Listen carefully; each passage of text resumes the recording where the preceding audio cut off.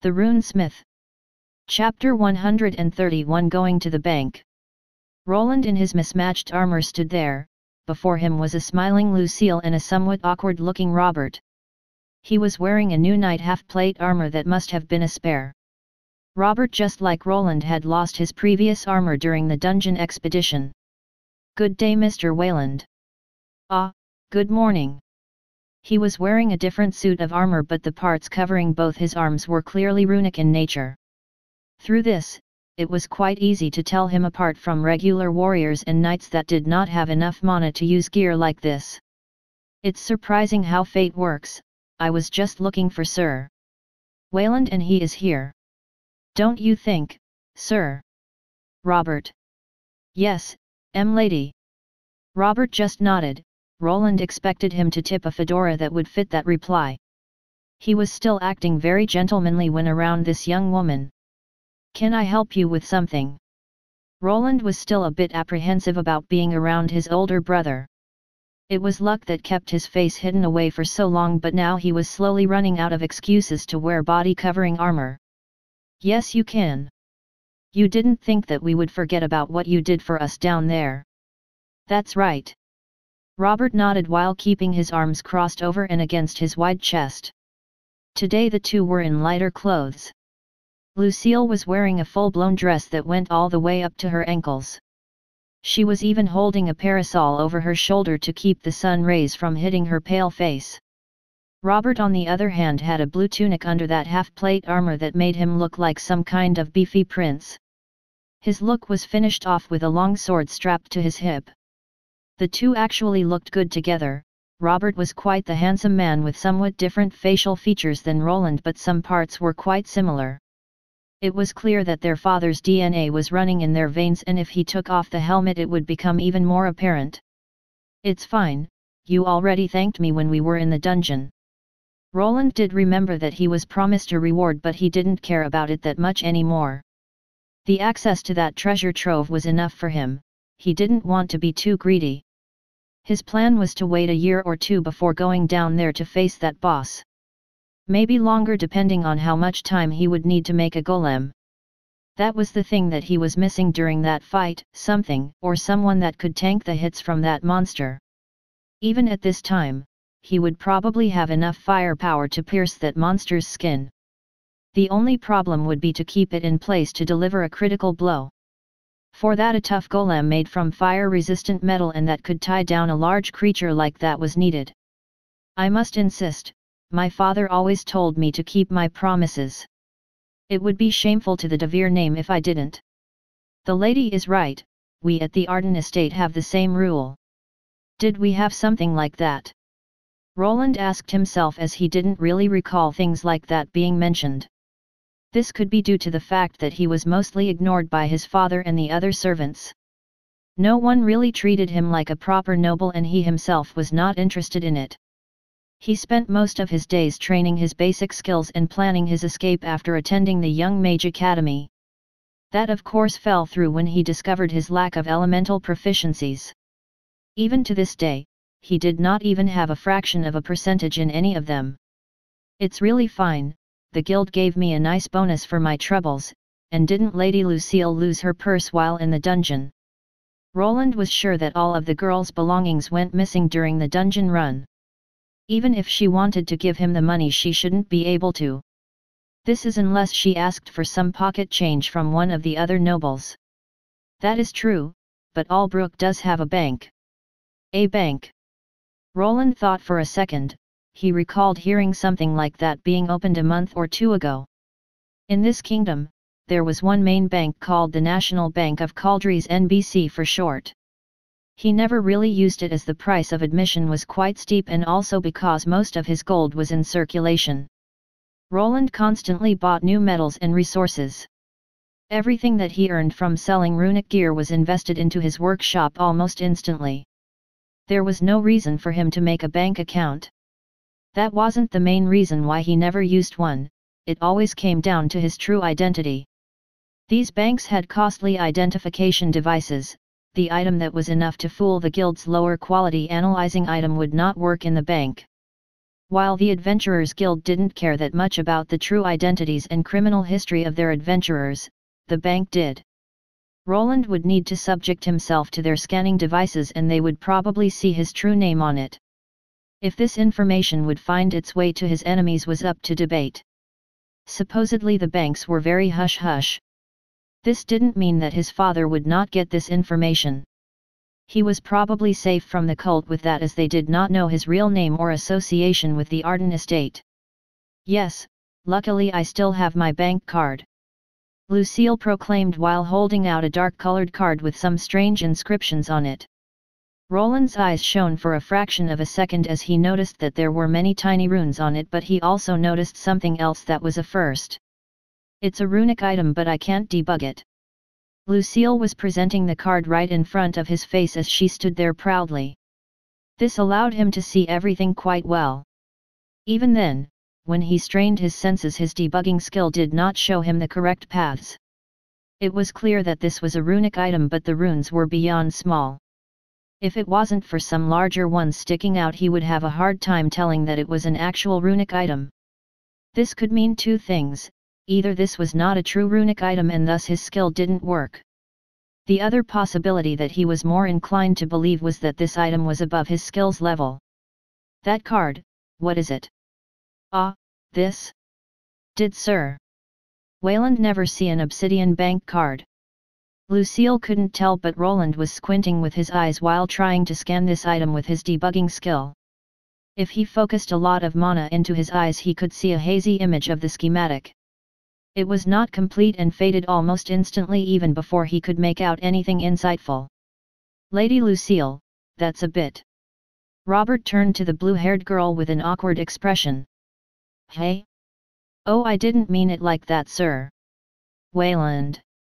Roland snapped back after burning through 30% of his mana while trying to analyze this black card. From the conversation, it seemed as if Lucille implied that he was not wealthy enough to get one of these cards, or even worse, to visit a bank. I'm sure the bank would accept Sir Wayland as a client. Besides the strenuous identification requirement, the bank always did a thorough background check. They sometimes even utilized magicians that could see into a person's past to see if they weren't someone in disguise. This of course only left people like nobles and merchants using the banking system. There was a consensus that only after getting a proper bank card could a merchant see themselves as being wealthy. It was far easier to get a card like that if someone was part of a noble household. The background checks were also a lot more lenient. Oh no, that's fine, I have no use for a card like that, Roland replied while Lucille started flailing her arms around. It seemed that the girl had not yet been pushed through the ringer of the noble life. She seemed overly nice even to someone like him that would be considered a somewhat rare commoner, but still only a commoner. What Lady Lucille would like to propose is that you come with us to the bank. To the bank? Ah, yes. I might have lost my purse, but I left this card at the mayor's house. Lucille quickly recovered while blushing a bit. It seemed that she did not take all of her possessions down into the dungeon.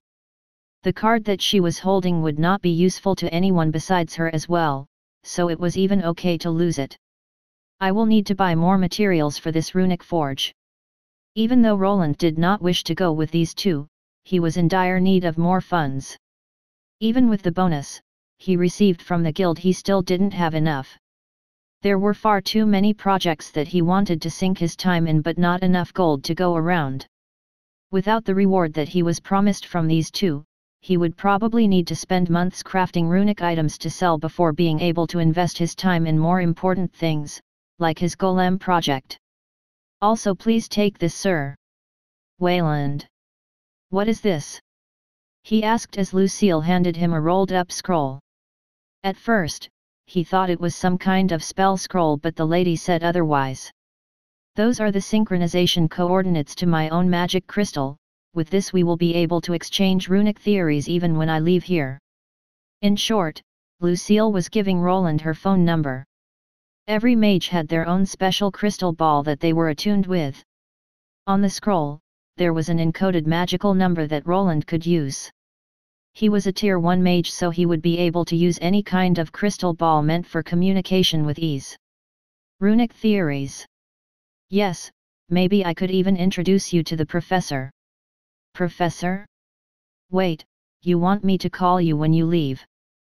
Can't I? Lucille pouted slightly after Roland posed the question. Robert raised his brow a little bit as it looked that the runesmith wasn't interested in staying in contact. In reality, this was a very favorable connection that Roland could grow. Most people would fight to have good relations with a promising Tier 2 mage. There were various lucrative opportunities waiting for him. He might even be able to get connections to the Magic Academy that probably had a whole section of runic scriptures.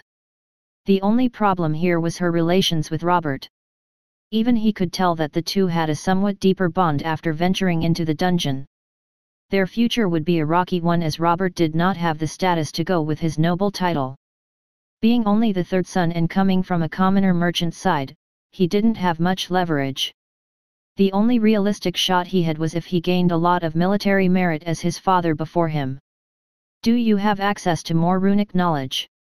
he asked, as it did pique his interest. Even when he stayed in contact with Lucille, this didn't mean that Robert would be shadowing her every move. They both went to different academies and also lived in different cities. It wouldn't be strange if the two only had a relationship through letters and magic calls. "Yes. We also have a knowledgeable runic mage at our institute. I'm sure the professor will love your take on crafting runes." Apparently, this professor was a runic mage. Some proper insight from a mage's perspective to help him with his research could hasten his progress by many years. This didn't seem like such a bad deal, mostly because he didn't have to do anything for it. There were no contracts and dangerous expeditions to the dungeon this time around. It looked to be safe. I'll think about it. Roland nodded while putting the scroll into his spatial bag. This would also be a good moment to get himself a communication crystal. Wonderful. Let us depart to the bank, sir. Wayland. After thinking it through, there was no real reason for him to refuse more money. He would not be the one using the bank card and they would not be identifying him. This was also a good chance to see how the inside of such a bank looked like. They started walking. Lucille was quite the chatterbox as always, while Robert just nodded his head and agreed with whatever she was saying. Surprisingly, the theme this time was not runes but remembering the times down in the dungeon. As always, Roland wasn't one to talk. He was more interested in the obsidian bank card that he could not use his debugging skill on. Even against the dark cult, he was able to see the runes in that device that trapped him in an illusion. When thinking back to that time, he was inexperienced, but now he could somewhat measure its worth. It was an item at the greater grade, which would put it along with Tier 3 classes. This meant that this card was above it, either an even higher greater item or one at the grand level. From what he knew, these bank cards were given to the nobles with a set sum encoded in them. The person that commissioned this card would deposit a large sum of gold into the bank. The bank would then take a slight cut from it and give the person this card. At other banks, these cards could be read and the client could take out cash. It was quite similar to debit cards from his old world, with the difference that there was no internet to keep track of the exchanges. After a use, the card would have the funds deducted from it at the bank, but there was no bank account that others could deposit their money to. It was just a way to safely keep money while traveling. No one could use the cards and a person could always return to the bank that the card was created at. There they could recover their money if something ever happened to their card. This process could take months though, as someone needed to check with all the banks in the kingdom to see if the card was ever used and if the client wasn't a liar. Only after that would a new card be created with a new fee added to it. It was still safer to have it than to walk around with a large purse filled with gold coins. The cards could be hidden away in various ways, which also added to the safety. "We are here." They stood before a large bank building. This building was pure white and made from sturdy stone. There were columns at the front of the large opening which made this structure somewhat reminiscent of old Greek architecture. It also made it stick out like a sore thumb around the more medieval-looking buildings. In front of it there stood 4 guards, even without identifying them he could tell that they were quite skilled. As the group approached, the guards moved to close the path, but as the card was shown they moved to the side. "Follow me." Lucille was quite cheerful for some reason as they entered. On the inside, he spotted a shiny marble floor. On the sides, instead of torches, there were some light crystals that were shining even now. The first thing he noticed were the large columns creating a path forward. Then on the sides, there was something that he was familiar with: iron golems. There were 4 of them in total, and this was probably the main line of defense that this bank was offering. While Lucille and Robert moved forward, he slowed down to look at these runic devices. This time around his debugging skill worked just fine, and he could see all the external runic traces and large runes. They are similar but of better quality than of the worker golems I've seen before. "I welcome you to the official Allbrook Bank. I apologize for our lack of staff, but we are still in the process of building." They were met with a nicely dressed elven man. He was wearing a dark tailored suit that made him somewhat look like a high-class butler. "Good day, I would like to withdraw some coin." Lucille bowed politely while Robert nodded at the man as well. It seemed it was time to get his second payday. With so much cash in his possession he could really start expanding his workshop. Chapter 132 Out Shopping. Roland glanced at his pouch that contained multiple golden coins. He even started looking over his shoulder, wondering if someone from the Thieves' Guild would mark him after he came out of the bank with both Robert and Lucille. Luckily he did not see any shadowy figures looming in the dark. The guards that were standing around the bank made sure to remove any suspicious elements from the premises. This building was also in the innermost reaches of the city. To get in, a person needed to get past another gate that was surrounded by a large wall. This was recently created, and most of the rich merchants lived in this section of the city. This of course pushed any poor citizens that previously lived here out into the slums that as always were kept hidden away from the main roads. "Well then, I'll excuse myself, you two take care," Roland said while nodding slightly. With the money in his possession now he could go prepare a list of materials that he needed. He didn't even have time to look through the new crafting schematics that he received from the guild master. There was also the problem with Robert being here. For now, he was successful in keeping his identity hidden, but this could change. It didn't seem that Robert was suspecting anything. This was mostly thanks to Lucille being here. It was clear that he was love-struck and had a pile of roses inside his brain keeping him occupied. "Wait, sir." "Wayland. Was there something else you needed?" Roland asked while stepping down into the road. "Yes, we have a request, but it isn't from me." Lucille looked to the side of the knight that was accompanying her. Roland turned his head towards his brother that instantly evaded his gaze.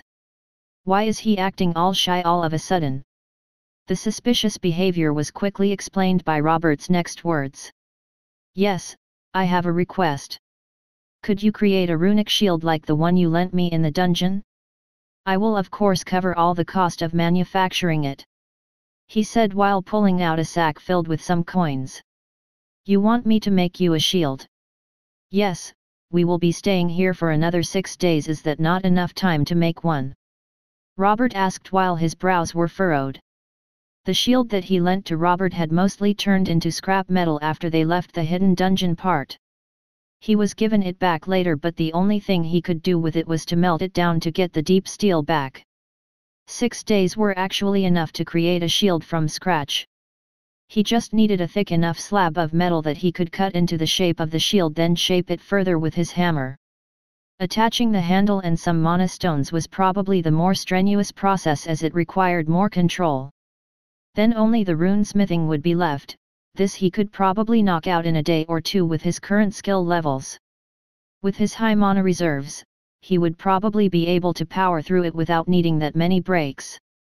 This also depended on the complexity of the runes, as some of the lesser runes he could fashion in a couple of hours. 6 days might be a bit. He lied, as he tried to refuse the offer. Even if he could do it, he still wanted to minimize the interactions with his brother. It was a half-lie, taking into consideration that he wanted to do some other projects first. Making a shield was not something on his radar. It would be difficult, is that so? That's a shame. Robert didn't seem to even argue about it as he accepted the refusal, but before Roland could escape this predicament, an overzealous ice mage spoke up. How about we just buy a good shield at the store and Sir Wayland just adds his runes to it. That should save a lot of time. Well. Roland twitched slightly as he couldn't deny that fact. Would that be possible? Robert's eyes lit up in anticipation as he looked at Lucille. Yes, most runesmiths only focus on creating runes. There is no need for Sir Wayland to craft the whole shield. With his skills he shouldn't need more than a few days to finish, isn't that right, Sir Wayland? Lucille looked at Roland with a big smile as if she gave him great advice. She looked like a puppy that wanted to be petted, but he wanted to punt her instead. I guess you are right. Not wanting to seem like a total asshole, he just agreed. He was still talking to a noble lady with high status. She was his ticket into the Magic Academy and more runic knowledge. It would be unwise to alienate her. She might seem all friendly now, but after she left that could change. That's great.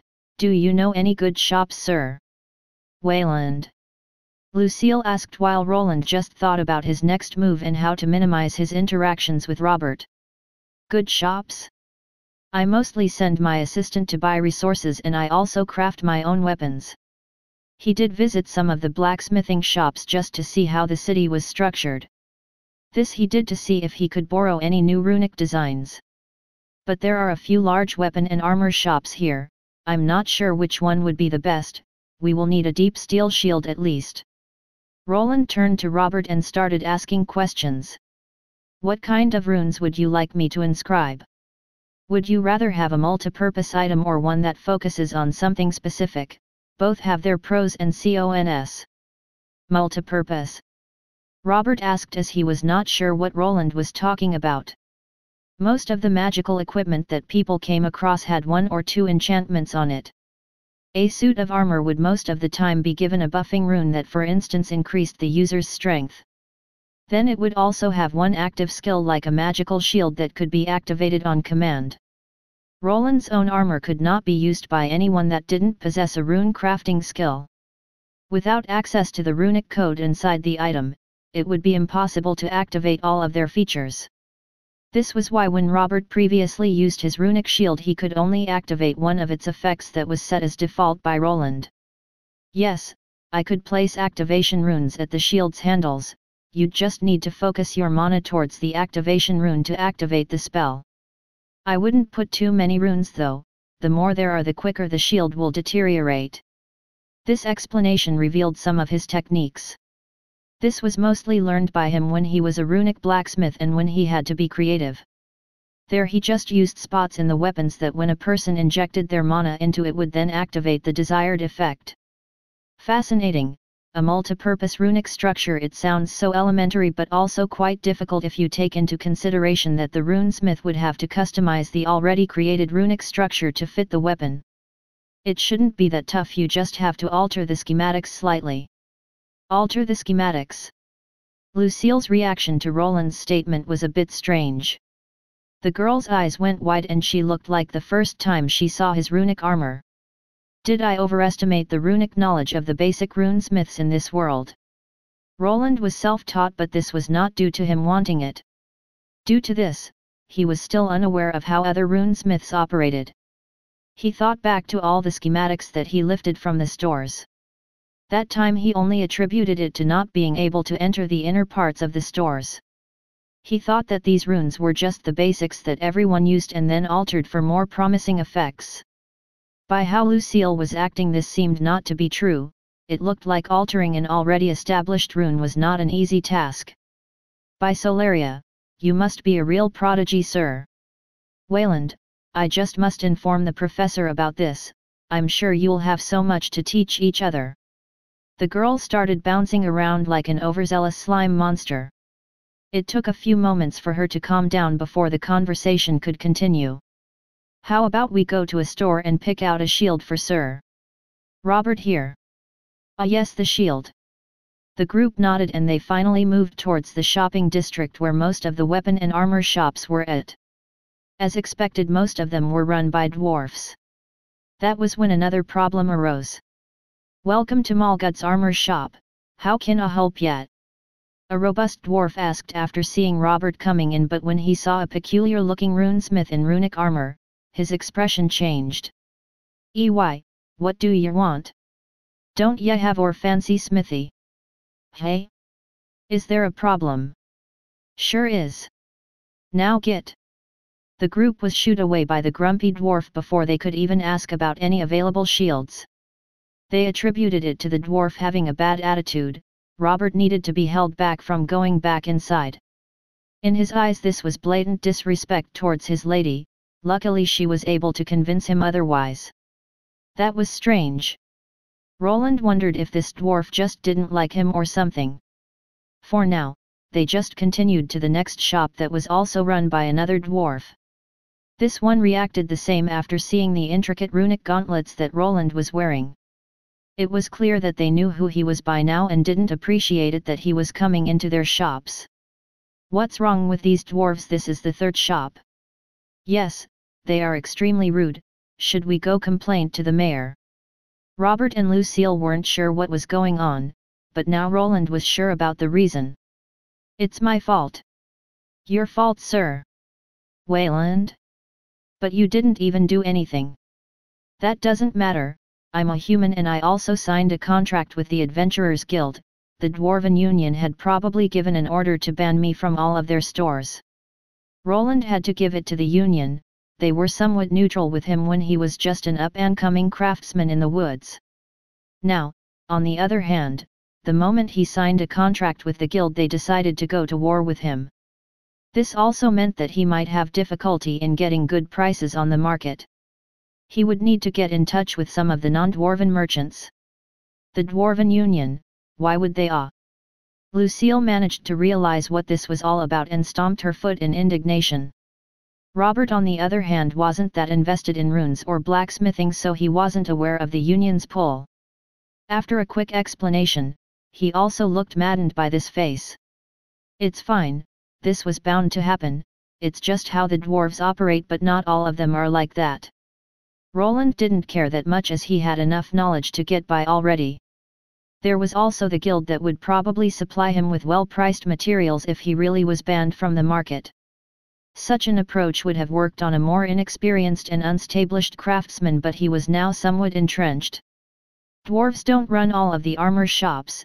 Think there was one place that my assistant told me about.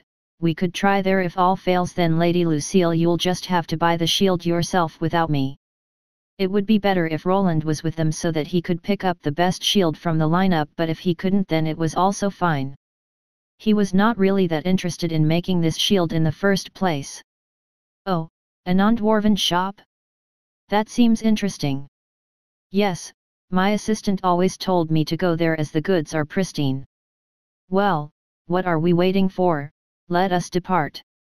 So they went towards this shop with the pristine goods. The journey took them away from the richer part of the city and more to where the regular people lived. The shop became visible soon, and it had a characteristic sign with a bull with large horns on it. "This is the place, excuse me." Roland was the first one to enter as he was leading the way. Robert on the other hand held the door open for his noble lady that just giggled. The inside looked a bit dark, but it was certainly an armor shop with some shields on display. "Greetings. What brings you to this Taurus smithy?" A peculiar bell sound resounded through this shop, and it was followed up by a womanly voice. When he turned around, he realized the meaning behind pristine goods that his assistant was talking about.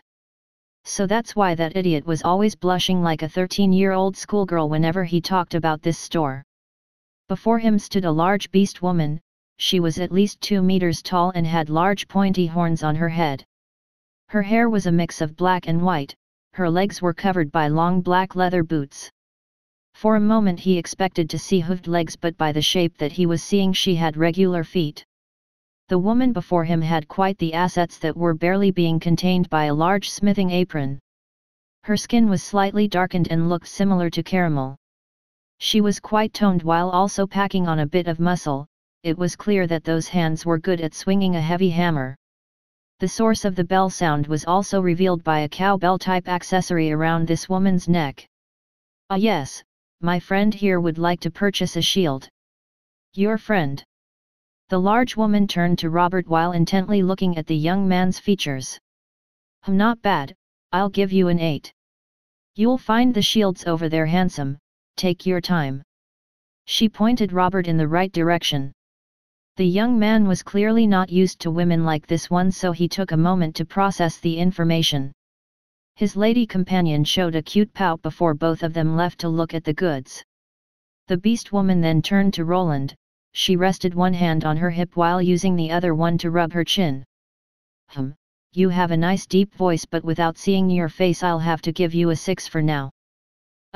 Okay." Roland wasn't really sure what to say. The woman just laughed while standing behind the store counter.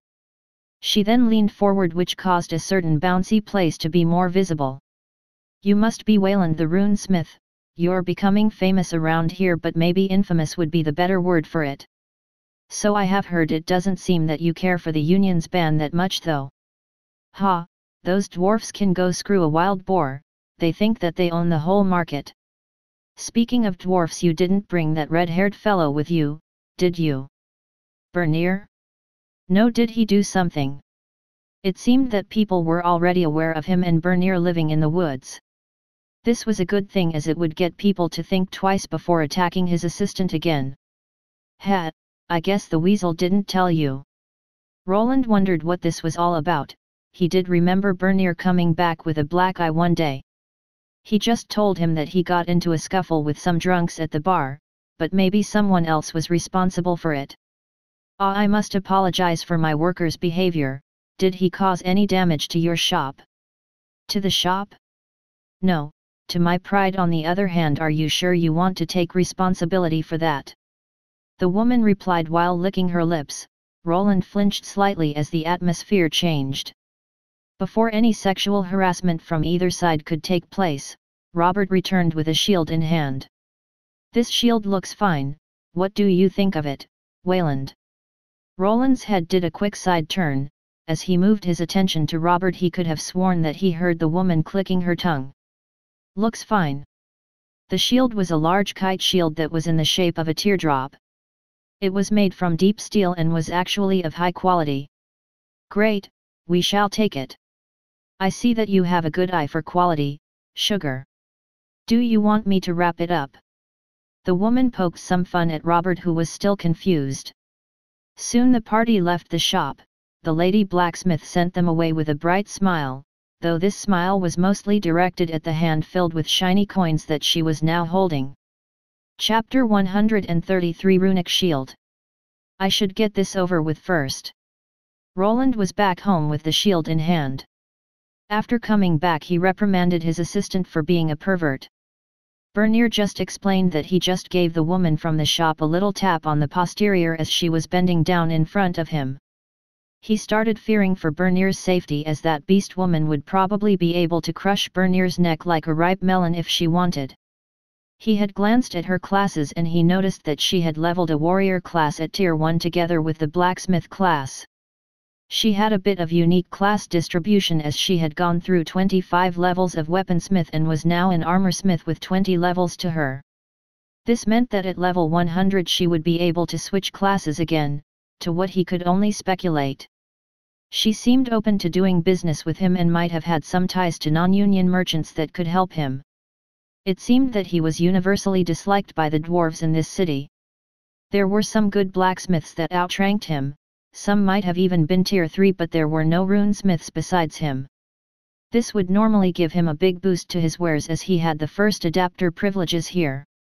The problem was the Dwarven Union that controlled a big chunk of the market. Most of this could be counteracted by him having a deal with the Adventurers Guild. Even the Union could not go against them, as they required adventurers as bodyguards to protect their merchants and more. This didn't mean that Roland wanted to procure everything through the guild. It felt a bit constricting. Being reliant on just one source was always an unwanted turn of events.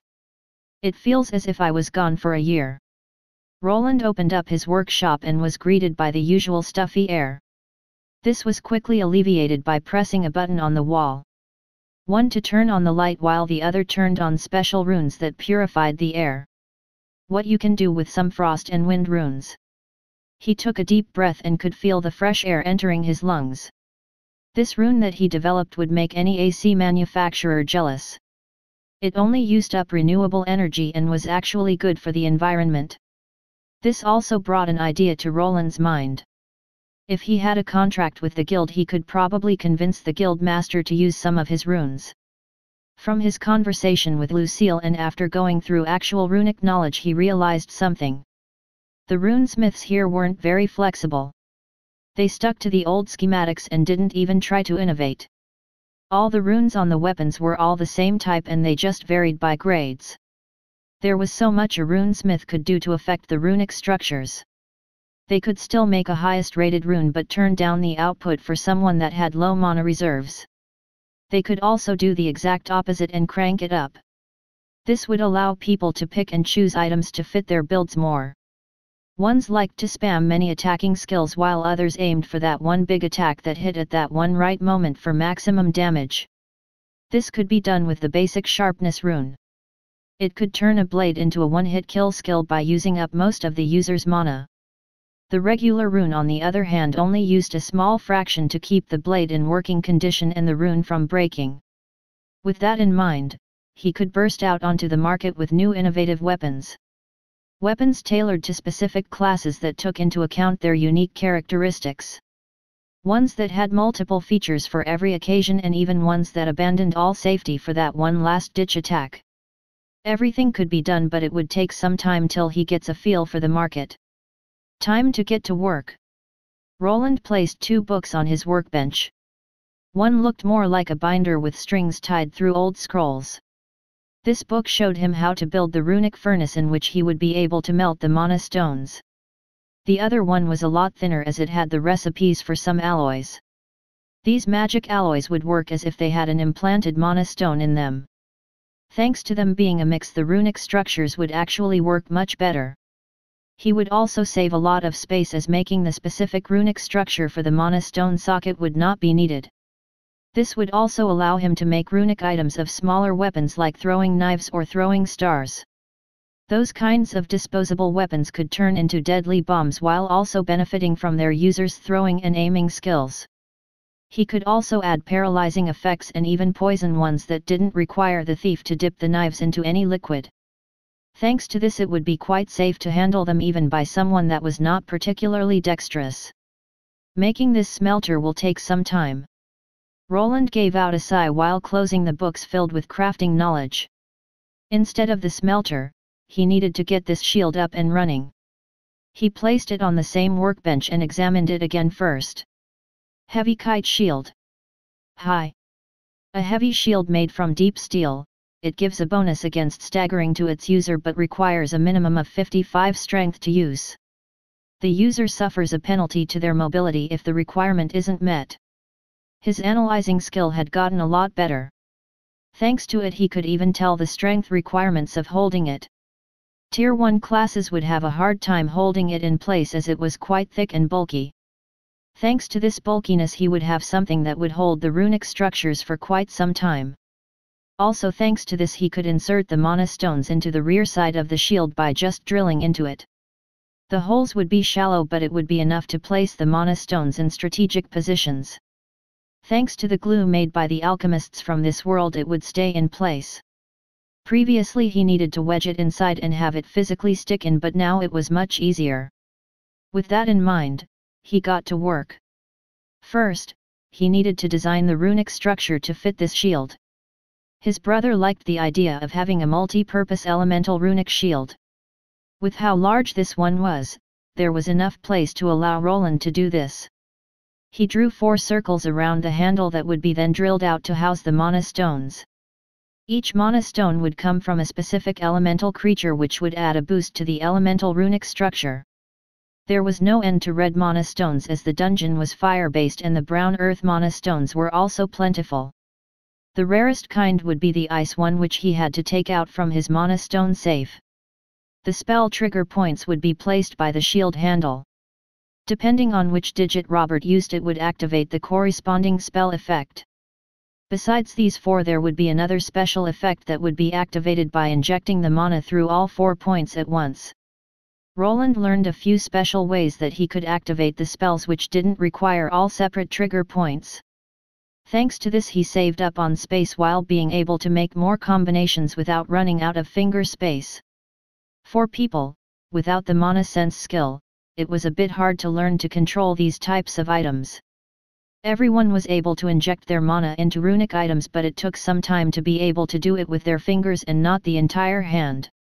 Within a few hours, he had the schematic drawn up on a large piece of parchment. Even without his debugging skill, it was at the intermediate level. Bringing it up to the highest level gave him more experience as always, but at his current level, this wasn't much. Soon the shield found its way on the drilling table. It was clamped down in place for safety reasons and was ready to be drilled in. The drilling table that he created was still utilizing his old drill. It possessed a crank on the side with which he could lower the drill down. With a couple of movements, the drill bit descended to the previously sketched on hole. Soon 4 identical openings that were in the shape of a tilted square were around the handle. With those now in place, it was time for some hammering. Before he could move to runesmithing, the shield needed to be heated up. Even with his enhanced skills, it would be hard to force the runic structures in without previously softening this shield up a bit. The heated up shield was grasped by Roland. He did not use any tongs as he had made special fire-resistant gloves for himself. With them on, he would not be afraid to stick his hand into a burning fire. His grip was as strong as a vice, which meant that he did not have to worry about the shield moving out of place as he hammered it. Soon the workshop was filled with the noise of the face of his hammer hitting the deep steel shield. The traces slowly took shape while glowing bright red before settling down and becoming hard to see. Roland's mana started being drained at a staggering pace, but it took a while before it dropped below 50%. At this point, he needed to take a breather or suffer the onset of the mana debuffs. This will probably take 2 or 3 days to make. Even when my skills increase, if the material gets better, the time it takes stays about the same. While Roland was busy with crafting this runic shield, time continued to pass. The nobles mostly remained in the better part of the city, with not many of them wandering outside. This was not due to Percival not allowing it, but by their own volition. There were not many nobles like Lucille de Vere that were interested in the way the commoners lived. With her knight, she was seen going around the city, which caused problems for the mayor and guild master. This was also why when they came to Roland's luxurious home out in the boonies, they were together with 2 familiar faces. "Why are you here? Hey Wayland, how's it hanging? Do you wear that armor even at your home? Isn't it hard to work in?" An extroverted half-elf called out to Roland from behind Lucille. For some reason, Lobelia was together with these 2 nobles, and to her side was his favorite idiot. "I'm not here because I want to, blast that old fart," Armand complained while frowning. It was clear that the guild master had forced him to be a bodyguard for this pair of nobles. This was probably the right call. Having a noble be snatched up for ransom would be not something that he would want. "Good morning, sir. Wayland.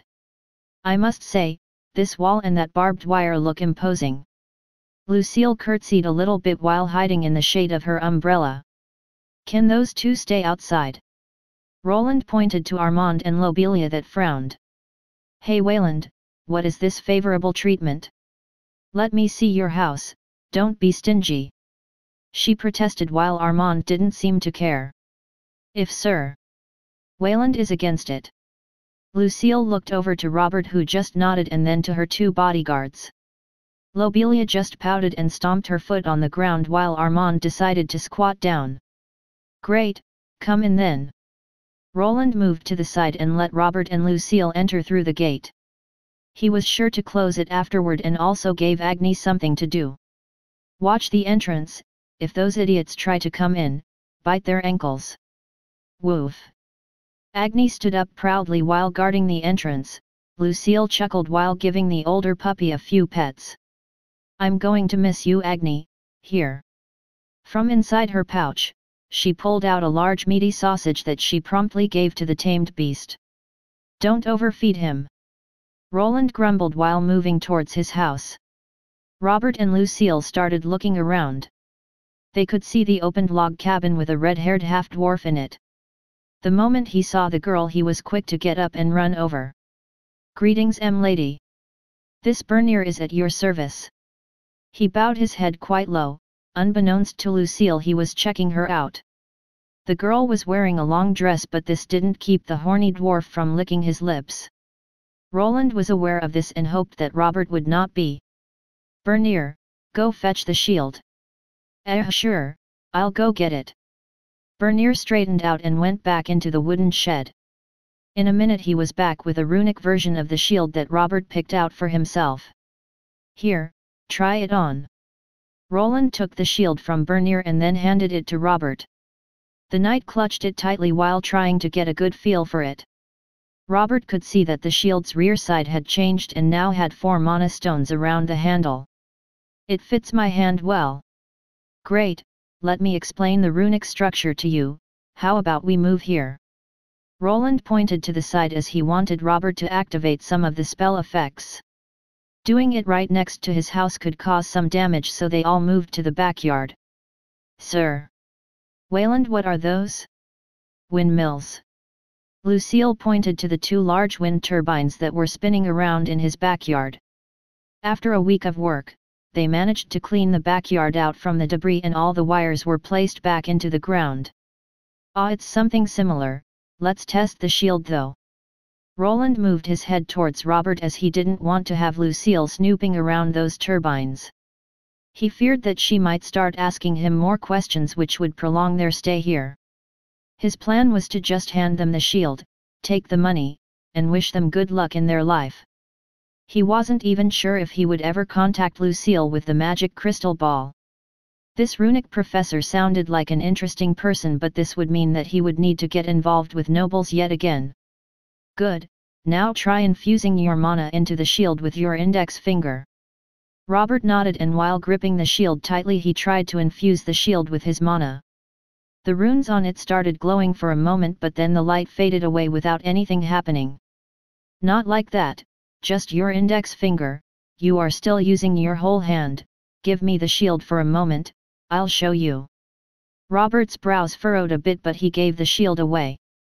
Roland held it out in such a way that his brother could see how he was gripping it.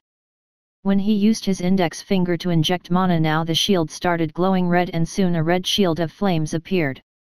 Then to show off the features he used his middle finger, which changed the shield into one made from green wind energy.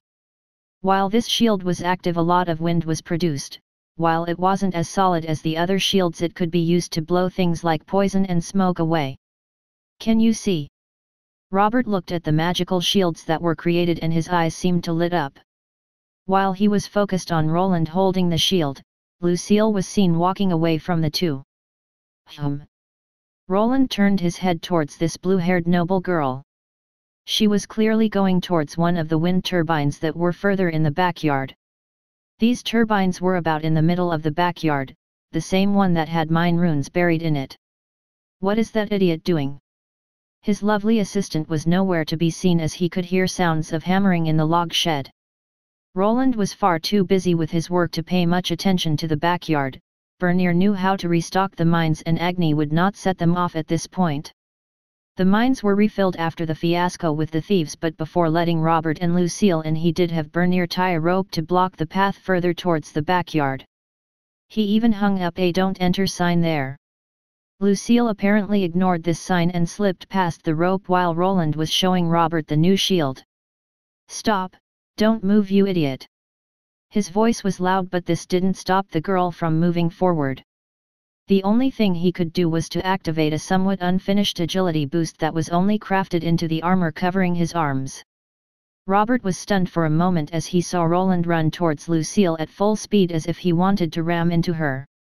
Almost at the same time of Lucille stepping into one of the mines, Roland managed to arrive next to her.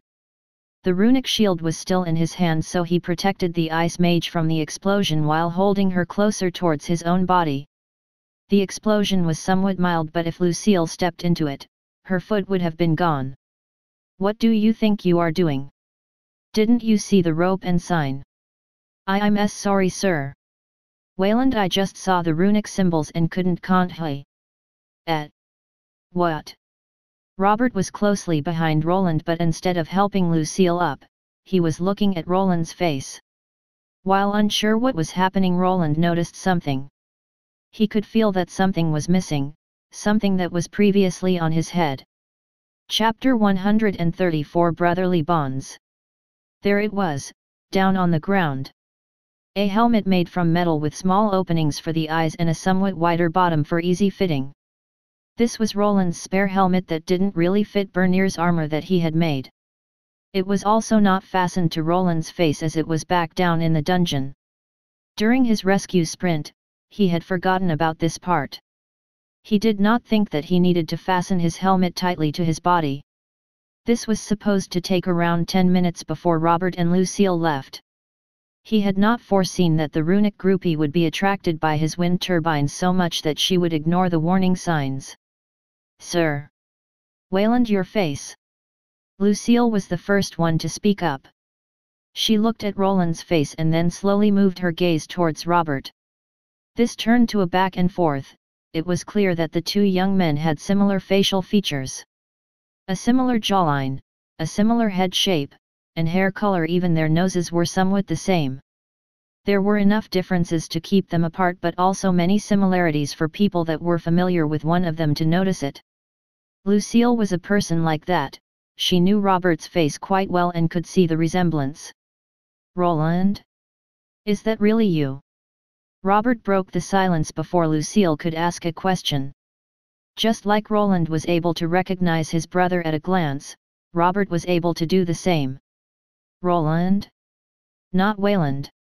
Lucille asked while still being confused. Roland? Never heard of him. Roland, after moving away from Lucille, quickly turned around and grabbed the helmet that fell off from his head.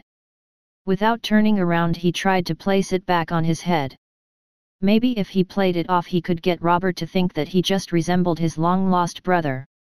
Before he could place the helmet on his head, though, he felt a firm hand grasp his shoulder and yanking him back.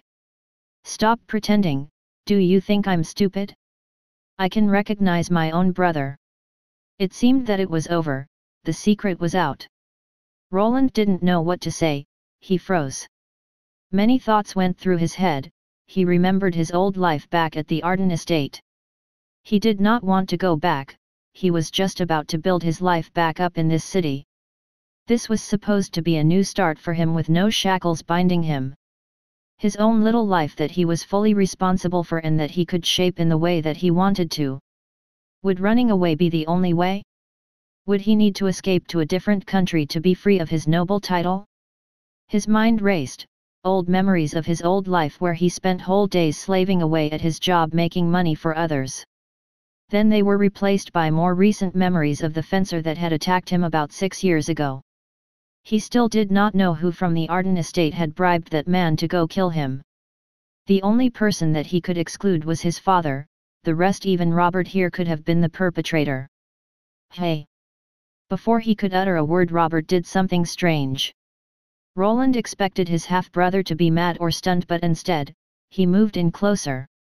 He was charged, and at first, he thought that he was being attacked, but that was just Robert's way of hugging. By the gods, you are alive. Instead of any hits, he received a big hug from his brother. Oh my! Lucille moved her hand towards her mouth and was unsure what to do. She watched as two armored men embraced each other, at least one of them. Roland had his hands spread apart in an awkward fashion, as he did not expect this act of affection from his half-brother that bullied him in their youthful days. Robert. After a moment he gently tapped his half-brother's shoulder, which somehow brought him back to his senses. He moved away and the bear hug came to an end. You were alive. I guess. You were fucking alive. Robert's face switched from one of joy to one of rage. Before he knew it, Roland could see a large fist coming his way. This was an unexpected turn of events, so even though his class multiplier gave him higher physical stats than Robert, he was unable to dodge this punch. Hey, what's the commotion about? Bernier stormed out of the workshop to witness his boss being punched. He flew for a few meters and even tumbled once from the force of this hit. Is everything okay in there? What was that explosion? Yeah? What's going on in there? Let us in. The voices of Armand and Lobelia could also be heard. The knocks on the gate turned into loud thumps as it was clear that someone was trying to ram it open. Sir! Robert, please calm down. Lucille tried shouting, but for the first time, Robert ignored her calls and charged towards Roland that was slowly getting off the ground. Fuck. Roland spit out some blood after being sucker punched. The world was slightly spinning as he tried to recover. His half-brother wouldn't give him a chance though. This didn't mean that he would just let himself be beaten up. Back on his feet, he put his guard up. Both men were wearing metal armor, so even when Robert punched Roland's arm guards he wasn't hurting his fingers. After taking a couple more blows, Roland finally caught Robert's fist with his hand. The second fist was also caught by Roland, which turned the fist fight into a battle of strength. This competition would go to the younger brother that had a higher combined strength stat. Robert didn't seem to want to give up though, as his hands were trembling and being pushed back he moved in for a headbutt. A clean hit on Roland's nose sent blood splashing everywhere. Roland didn't falter though, his grip was kept on Robert's fists. His head flew back, but it quickly returned as he smashed his forehead into his brother's nose himself. Robert's nose made a cracking sound as he rebounded from the hit. Both of them moved a step back, their noses bleeding and brows crinkled. It didn't seem that the fight was over, but for Roland, it was time to get serious. The two moved forward, both of them going into hand-to-hand combat positions. Before the brotherly fight could continue, a large ball of snow landed between them. It exploded into chunks of ice that caused the two to jump back. Sir! Robert, sir! Wayland, please get a hold of yourselves. It was an ice-type spell used by Lucille. It caused its targets to be covered in a thin layer of ice without causing much damage. She quickly ran between the two, and it was clear that she would not allow another altercation to happen. Don't worry, boss, I'll help you. After Lucille's spell, Bernier appeared with his trusty runic launcher in hand. He had the weapon up and ready, pointing it at the man that attacked Roland. Hey, get this thing off me. No, don't hurt Agni, he is a good boy. In the back, at the gate where he left Agni, Armand started shouting. The ruby wolf followed the instructions his master gave him. He was in the process of chomping down on Armand's ankle after the pugilist forced himself through the gate. Lobelia, on the other hand, was clinging to one of Armand's arms and trying to keep him from punching Agni. Her protests seemed to be working as Armand found himself not delivering any blows to the guard wolf. Roland gave out a sigh before straightening himself out. He moved his hand to his nose, which was dripping blood. He looked to Robert, who was doing the same. The only difference was that he had managed to break Robert's while his own was still mostly in one piece. We should talk. I agree. The two brothers nodded at each other while Lucille gave out a sigh of relief. Put that thing away, Bernier. Agni, let go of that idiot's leg. Roland called out to his two allies that followed his order. It was time to move the conversation inside of the hose where the nosy guild members couldn't hear them. Here. Thank you. I'll be outside if you need me, boss. Bernier passed some tea over to Roland and Robert while the two sat opposite each other. Lucille looked between the two and followed the half-dwarf outside. The door to the house was closed and the two half-brothers were finally left alone. Robert. Roland. The two men looked at each other without talking. After the emotional outburst, it seemed that none of them knew how to follow it up.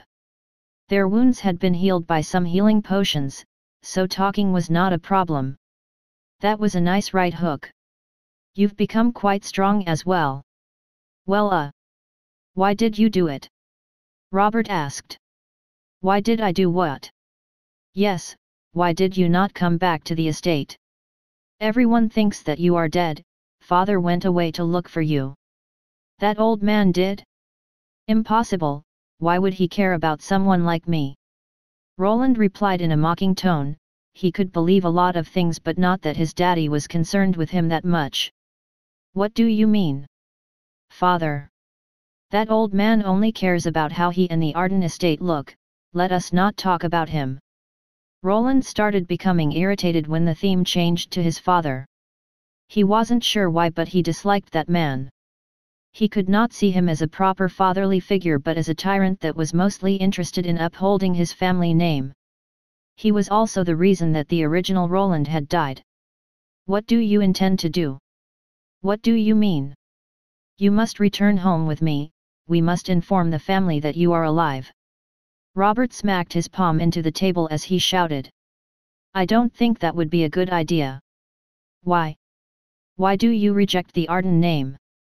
Do you wish to spend your life as a commoner? Yes, that is my intention. There is nothing that you or anyone from that estate can offer me. Robert looked a bit stupefied, it was as if he could not fathom why anyone would reject the title of a noble.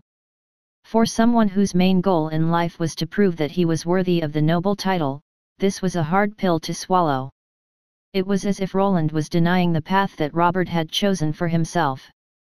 It can't offer you anything? You jest. Listen, Roland, I know that I have not been kind to you when we were younger but bonds between family cannot be broken this easily, return with me, I'm sure father will understand. Roland was a bit surprised that Robert actually apologized to him for being a little shit when they were younger. The second part where he still intended to bring him home still bothered him though. It didn't seem that Robert would let this go and there weren't many things that Roland could do to stop him. Killing him was thrown out of the window. There was no way that Roland would go through with something like that. Begging and convincing him would not work either. There was a moment of weakness in Roland's mind in which he thought that holding Lucille hostage and making Robert sign a contract of silence would be a good idea. Making more enemies with the nobles that were from Lucille's side was a big problem. Then there was the last option, telling him the truth. Stop, I can't return to the estate, at least not before I'm strong enough. Can't return? Strong enough? What do you mean? Roland gave out a sigh before leaning back in his chair. Fine, I'll tell you the truth. It started when our father allowed me to leave the estate when I was 10 years old. Robert was given the real reason why Roland was skeptical about returning home. There was someone trying to kill him and that someone was probably in the Arden estate. He told him about the man that he killed together with the 3 adventurers and how he then fled the city without disclosing their real identities. That's what happened. I never knew, but who would want to do such a thing to a member of the Arden estate? Your mother Francine? Rainer, Edwin, should I list out the entire family? If we weren't talking now, I'd still consider you as well. Mother? She would never. Robert slammed his fist into the table once more but soon started thinking. She would not. Wouldn't she? Roland asked while Robert leaned back some more. It seemed that even the son wasn't sure if the mother wouldn't pull a stunt like that. She never liked me, no one ever did, not even you. You know how they all are, being the son of a commoner is reason enough, but you seem to have realized it by now. Roland shrugged. He could already tell that Robert had been discriminated against by the other nobles and that he knew how it worked. He would need to gain many merits before his status could be on equal footing with the pure-breed nobles. I can't imagine our elder brothers being behind this. Can't you? Robert crossed his hands over one another while lowering his head as he started thinking. Their older brothers were different, they were real full-blown nobles. They had no stigma of being born from a commoner mother behind them. Rainer was the firstborn and Edwin was the second. Even though they came from the same mother, it was known that they didn't like each other that much. Wentworth, their father, didn't care about anything like age, so it was an open contest to which one of them would be the heir. Even Roland and Robert could be seen as potential threats to their success. Thus Roland did not think it would be that strange for one of them to take a chance on eliminating him. Roland also knew that the two were also cold towards Robert as well as him. The two were older, so they were already out working as squires or trainee knights even when he was younger. Neither he nor Robert probably knew what those two were doing or thinking. You are correct, I can't say that they would be above it. Brother Rainer and Edwin were always busy with their training. It seemed that Robert also agreed with him, he as well didn't really know the true character between these two. This is why I must implore you to not say any of this to any of our family members. But I'm sure we can trust our father, if we bring it up with him, he will help us find the culprit. You really do trust our father, don't you? Roland leaned back while replying in a mocking tone. He knew that Robert was trying to get into the good graces of their father and placed him up on a pedestal. What if it's Edwin? What if it's your mother? Would he choose them over me? There was a clear hierarchy between nobles and Roland was right on the bottom. Even if one of the culprits was revealed, they might not even be punished. Roland expected nothing more than a slap on the wrist, maybe house arrest, and Robert also knew this. Also, why would I want to leave? I like it here. You want to remain in this small town in the middle of nowhere as a simple blacksmith. Simple blacksmith? Could a simple blacksmith overpower a trained knight that is older than him? Overpower? If we continued, I would have. You would have what? Did you forget about these? Roland replied while moving his hand up. He was still wearing his runic gauntlets, and as he injected mana into them, the runic traces lit up. During the fight, he was not trying to kill his brother, which would be quite easy to do if he activated his runic attack spells. You changed. Robert quieted down after seeing the glowing magic gauntlet. From his previous experiences in the dungeon, he knew that he would not stand a chance in an all-out fight with Roland. Even less if he was wearing a full set of runic gear. Can I trust you to keep my secret? Do you truly not wish to return home? Not now, maybe in the future, I will. Roland replied he would have to put his trust in his older brother. Since adventuring with him down in the dungeons, he could tell that he wasn't a bad person. If he gave him his word, he would most likely follow through. I can make that promise, but under one condition. You'll have to stay in contact. Stay in contact?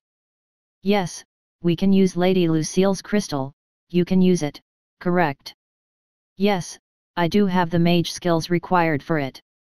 Roland was a bit surprised, his older brother seemed more concerned with his well-being than he had previously thought. When he arrived here, he looked to be more of a pompous prick, but he was showing clear concern for a family member. If it's just that. Roland nodded at the request. If it was just what he wanted, then it was fine. So you and Lucille? Planning to get married? Hey, what? Me and the lady? That's preposterous. Robert was surprised at the quick change of theme that he almost fell down from his chair. Really? It seems like she likes you. She does. Roland narrowed his eyes at his older brother. He wasn't sure if he was just dense or the barrier in status was keeping him from committing. Well, I wish you both luck, you'll probably need it. The two brothers continued to converse for a while longer.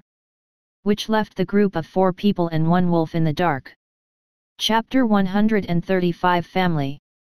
What do you think they are talking about? I don't know, maybe about their unyielding love for heavy plate armor. Lobelia replied to Armin's question while he inched towards Roland's house. The moment he did, though, a growling sound was heard. This sound was coming from a certain young ruby wolf that was guarding the entrance. Can't I just kick this thing? It's getting on my nerves. Armand scoffed at Agni, but Lobelia was quick to kick the back of his leg in protest. He is not a thing, he is Agni and he is a good boy. He is just protecting his home, and if you tried, I bet Wayland would just beat you up. Beat me up? Yeah, like last time. Why you, that was. While the two were arguing, Lucille was to the side. She was sitting in a wooden chair that Bernier lent her from his workshop. The two were looking at the comedy routine that these two were performing. They really are close with each other. She giggled while hiding her mouth behind her hand. Roland's assistant just nodded, but he did not reply. He was far too scared to do anything. With the genuine noble next to him, he was not sure what to do. After hearing stories of people being thrown into slavery for being rude to nobles, he was somewhat scared. They certainly are a lively bunch.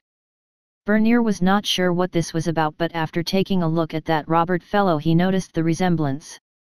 He wasn't the sharpest tool in the shed, but even he realized it. Together with the conversation at the beginning, it looked like his boss was connected with the nobles. This could spell disaster while also being lucrative depending on what this connection was. From the quick fight it seemed that the two were related. Was his boss some kind of noble bastard? They are really taking a while. I hope everything is all right. Mr. Bernier, maybe we should go take a look. Lucille commented after having drunk her tea that was made when Robert and Roland started talking. It should be fine. I don't reckon they will start another fight, I think. Bernier did not know how to reply to this question at all. The history between his boss and the noble was a big unknown. They did manage to calm down for the time being, so it was looking fine. You are right, it's better to give them some space. Oh? So she still remembers me? Surprisingly yes, this must be because of Lucienne's mage class. At least she has her elemental affinities. Roland leaned back in his chair as he had discussed a few things with his older brother. The conversation switched to the family members and Robert informed him about everything he knew. There weren't really that many people from the Arden family that he cared about. Lucienne, his little sister that used to follow him around, had recently turned 10. With this came her ascension ritual, and surprisingly she had gained the same class as he did. Lucienne was Robert's full sister, as she and Roland were only half-siblings. Francine, the second wife, was quite ecstatic as her standing in the family was cemented. Having a rare mage in the noble house was always seen as a boon. There were many paths she could follow, but it seemed that her fire affinity was the highest. Apparently, this matched her fiery nature, as Robert stated that his mother had trouble controlling the little squirt. So she still remembers me? Yes, she has an astonishingly good memory and she learns really fast. Robert was smiling. It seemed that he was a doting big brother that was proud of his little sister. Apparently, like most mages, her learning capabilities were above average. She found reading and learning quite easy. There was a small problem due to this. Lucienne was able to vaguely remember her older brother named Roland. This brother had gone missing almost 7 years ago. Thus the little girl had put it upon herself to find this missing brother. I hope no one is taking her seriously, just send her to the Mage Academy, she will forget about me soon enough. I don't think it will be that easy. Robert painted a picture. Lucienne, for one reason or another, was very adamant in her beliefs. She was sure that her older brother was alive somewhere and that everyone should keep looking. Wait, she was sure that I was alive. Yes, for some reason she was convinced, and not even Mother could talk her out of it. It turns out that Lucienne was right. How about I tell? No, don't tell her. I can't trust a child to keep a secret. Robert frowned while Roland started thinking. Lucienne's fixation on him was something that he was not counting on. He also had a little theory about why his half-sister was so sure about her claims. There might have been a reason why she was convinced, as one class in particular in this world had such skills. She might have the talent to be an oracle. Oracles were one of the main classes boasting capabilities to predict the future. Diviners, seers, there were a few types, but they all were under the umbrella of the magic classes. To get one of these classes, a person would need to start out as a priest or a mage, then also gain a rare talent to go with it. Lucienne's belief in Roland being alive might not have just been a feeling, it could be something backed by a magical skill. This skill might have not shown itself into the open yet, or the girl might not have mentioned it to her parents for one reason or another. It would not be strange if her fixation on him somehow activated this skill and let her confirm his status. These classes were rarer than the usual magical classes. Her worth would skyrocket if she managed to get one. If this was the truth, the people at the Magical Academy would probably find this out sooner or later.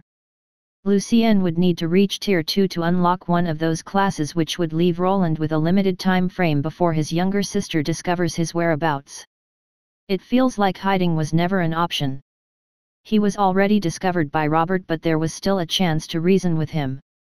The younger sister on the other hand sounded a bit more emotional. It could still be a red herring and she might never get the class. Roland then steered the conversation in a different direction. Rainer and Edwin had left the Knight Academy a long time ago. They were busy working in the kingdom's army and gaining merits.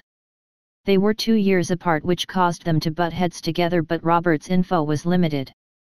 They apparently never interacted with him that much, and so he did not really know what they were up to. Their father Wentworth has been a mystery as well. Robert could count the one-on-one encounters with him on one hand.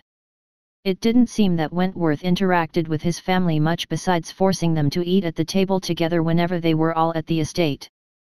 The oldest sister Sophia had apparently married a viscount not so long ago. Diana, who was a bit younger, was approaching that age as well, and as always they were planning to marry her off to someone rich or influential. Roland did not really remember his older sisters that much. Most of the time he tried to keep to himself while being trapped in the Arden estate. With a lack of interest from him, the others didn't seem to open up either. Then the last one was Martha, his old maid that had tended to him in his youth. Robert could not tell him much besides seeing her sweeping around the estate. Hearing that she was still alive and well would have to be enough for now. Roland was not the only one that was asking questions though. Robert started grilling him as his turn came. Roland had to explain his class, but he only mentioned being a runesmith, but he was not sure if his older brother bought it. Haven being bested in a strength contest by a runesmith was a hard pill to swallow. Can I trust you to keep it a secret? Robert started thinking. There was a lot of information to process, but after a moment he finally looked at Roland and nodded. On the Arden name, I shall make a vow to not disclose this information to anyone. He was a bit surprised that he was able to get a vow out of his thick-headed brother. He knew that the man took being a knight very seriously. Vows like this were not just spoken words. For someone that had a knight class, a broken vow could cause them to lose the requirements for higher classes. Though if he switched to something else then it wouldn't matter. The moment the vow was pronounced, Robert's body began to shine. This light was something akin to a written contract. If Robert broke it he would suffer a debuff. I didn't think that you would go this far. Roland was a bit stunned that he got this man to agree to his request this easily. Through their long conversation, he did figure out why Robert was acting this way. It was mostly due to Roland going missing and Robert maturing enough to feel bad about his younger days. His conscience seemed to have weighed down on him. The days that he bullied his younger brother came back to haunt his dreams after he disappeared. This was also probably the reason why Robert had an emotional outburst earlier. Going through close to 7 years of regret only to find out that the brother he was worrying about was still alive, was enough to trigger rage. You are still my brother, Robert commented while standing up. Roland on the other hand didn't know how to feel about this. The attachment to this family had withered with time. The man before him felt more like a stranger to him than a family member. Still, he had to give it to him. He had earned some brotherly points for that vow he made. Even though Roland could never see himself as a true Arden, this didn't mean he could not be friendly with some of the members. The blood of the covenant is thicker than the water of the womb was an old misquoted saying. He was someone that believed in it, as the bonds people made along the way were sometimes stronger than family bonds. I see. I'm surprised that you are the same Robert that I used to know. Are you sure you're not some kind of changing in disguise? Roland replied while being surprised that this young man before him was the same young brat that he thought of a nuisance. Thanks to his mind being of an adult, he never held the things against the young man. It was mostly an annoyance that he hoped to leave behind after he escaped the estate. Hey, what's that supposed to mean? Their conversation was then brought to a stop as Agni's growls started getting louder. I think we are done here. Yes, remember to contact me. Robert gave Roland his current address to send letters. He would also await contact through Lucille's magical crystal. This would really force him to buy one. With it, Robert could even buy the services of other mages to call him. He would just need to right number to reach him. What's all this noise? Roland opened up the door to the outside. there he saw a maddened Armand shaking his fist at Agni. His ruby wolf was quite menacing, his teeth were out on display. Lobelia was also there, clinging to Armand's waist as she tried to pull him away from Agni.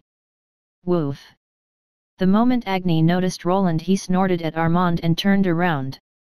His hind legs did a digging motion as if he was burying some excrement that he made. He then slowly moved to the side of his master while leaving Armand with a red face.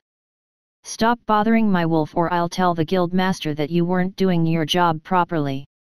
Teach that mutt some manners first." Armand was clearly mad about Agni nibbling on his ankle. "Oh right, you're going to pay for that, right? Hey!" Roland pointed to his busted gate that Armand shoulder tackled into scrap wood and metal.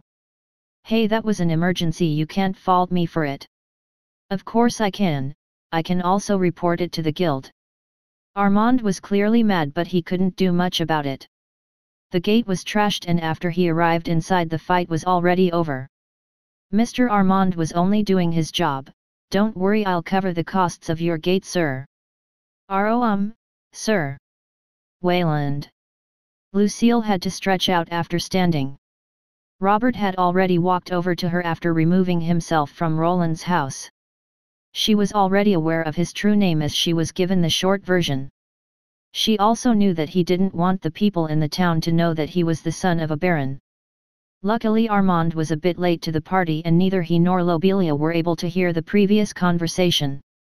Roland was also back to wearing his helmet, also that his face could not be compared to Robert's.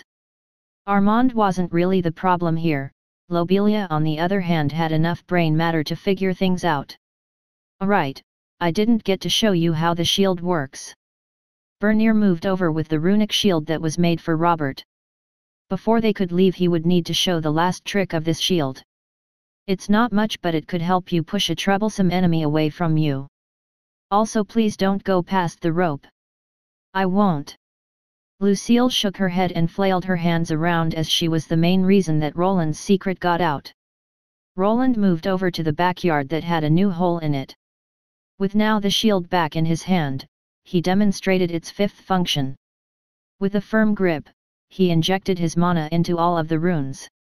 This caused the shield to light up again while sending out a burst of condensed energy. This was a magic that would push anyone in front of the user away. It had enough magical energy to even force the larger beasts away. This spell had no elemental affinity and was more akin to a physical pushback. This spell is called repulsion, don't confuse it with wind-based spells. "A repulsion spell, how interesting," Lucille commented while Robert got his shield. With a bit of training, he would learn how to handle this item. With this test product, Roland had also gotten a bit of an insight into the market. It would be hard to sell an item like this as most adventurers would not be willing to take the time to train with a multi-purpose tool like this. While in combat it would be hard to concentrate, a blunder that could activate the wrong spell effect could cost someone their life. Finally, it was time to say goodbye to his long-lost brother. Just before the exit that was ruined by Armand, Robert decided to turn around. He held out his hand towards Roland for a handshake. While feeling slightly awkward, Roland took the hand of his half-brother. They shook on it while nodding. He wasn't sure what Robert was implying but he nodded his head as their hands parted.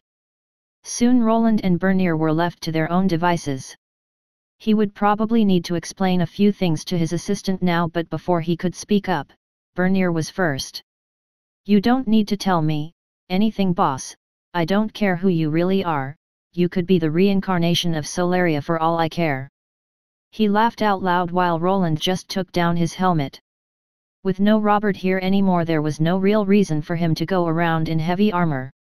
Roland looked down at the red-bearded Bernier and nodded. "Thank you, now let's fix this gate before it gets dark." I'll go get the nails." "Woof. You want to get the nails, Agni?"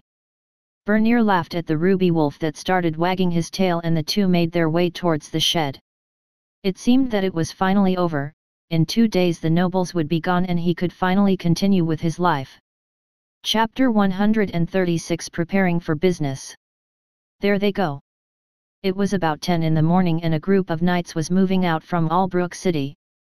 He could see a nice-looking carriage in which his new noble friend was occupying. This was clear by how close his half-brother was sticking to the carriage. What do I do now? Roland had a decision to make. It didn't seem like Robert would be betraying him. The vow was made. By how seriously Robert took this whole knight business, it didn't look like he would go back on it. There were of course ways to break such vows, ones that didn't result in the vow taker getting any debuffs and curses. Though they were extremely costly as they required the help of rare items or people with rare classes to remove. Thus being betrayed by his brother wasn't out of the picture just yet. Then there was the problem with his younger sister Lucienne that could find him when she got older. Her being an oracle or diviner was not a sure thing yet. Many events could transpire during one's life which could take his sister in a totally different direction. Does it even matter at this point? Roland turned around while heading back into the Adventurer Guild. There was a new thought going through his head, one that would end this all. It was just to go tell his father everything and be done with it. At this point, his class path was already cemented. It would be hard for his father to salvage this situation and force him to turn into a knight at this point. His class was also special, so it would probably be seen as a boon for the whole Arden estate. The problem with that was that his money-making capabilities were too high. He could very well see himself being locked away in the estate smithy working the whole day just to make money for the family. Then there was the whole assassination attempt. He didn't expect his father to do much about it as the only witness was eaten by a bunch of dungeon monsters. Assassination attempts and nobles went hand in hand. Unless the heir was set in stone, there would be tension between the siblings. Some even saw it as a trial between the youths. The one that remained would have proven themselves as the best person for the position. He was not a knight or a mage. If he proclaimed that he did not wish to inherit the estate, then there was a possibility that his siblings would just leave him alone. After talking with Robert, he saw that there was a possibility of coexisting with his family members. Even though he might be able to somehow move past that assassination attempt. This didn't mean that he wanted to be involved in noble affairs. It would still be a big pain in his posterior to have his overbearing father looming above him. I'll just wait. No use getting involved just yet. He decided to not reveal all of his cards. There was still a lot of time for him to build up his operation. Even if his sister came looking for him, it would probably be at least 5 or even 10 years from now. If she was even allowed to travel was also up to debate. She was still a woman, and in this world noble women had one main purpose, to produce heirs for the man of the house. Would this special class be enough to save her from this fate remained to be seen. Even with that, girls of noble birth were still expected to be married by the age of 30. It was seen as strange if a woman by that age wasn't able to produce at least one child.